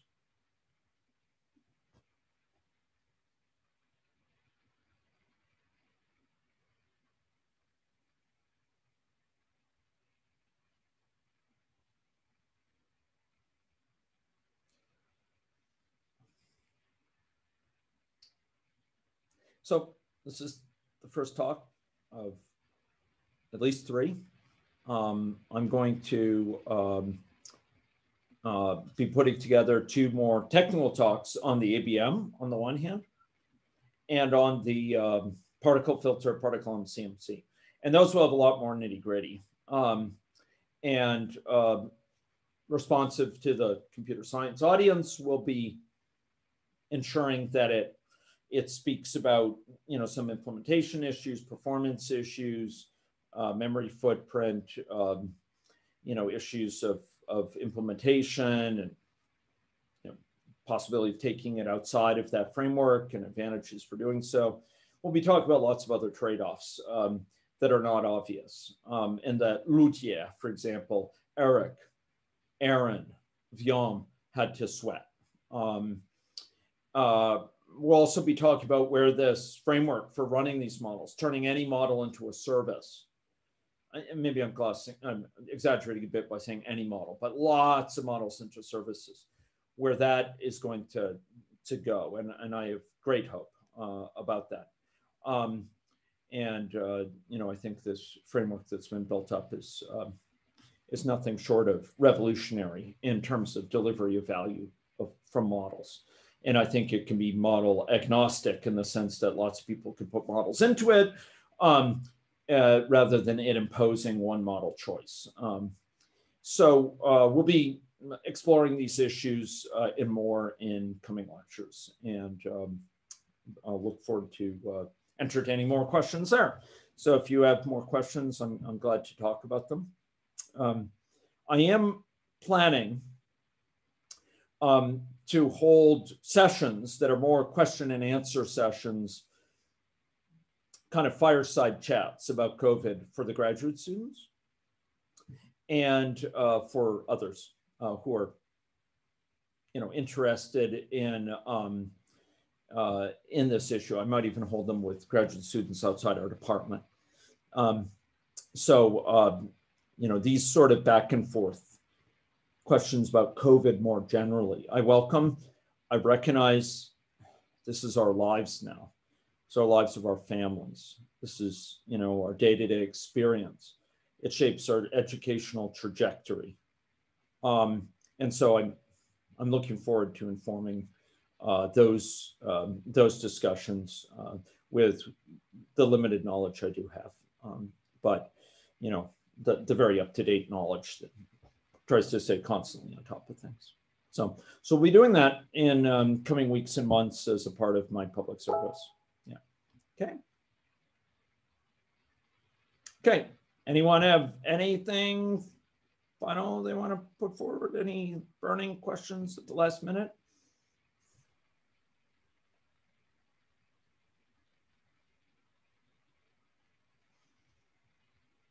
Okay. Well,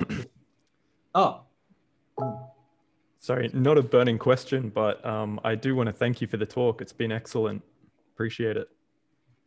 Very, very kind. This is the first one I've done like this. And I'm glad if you felt it was responsive. I had to put it together really quickly under deadlines of marking at the same time. And so if you found parts of it meaningful, I'm grateful to know that. It's good to hear. It's a grab bag of different things over the last year. It's been such a whirlwind, such a blur that, I was afraid I might be able to not communicate some of the salient texture, but I'm glad if you felt it conferred some value.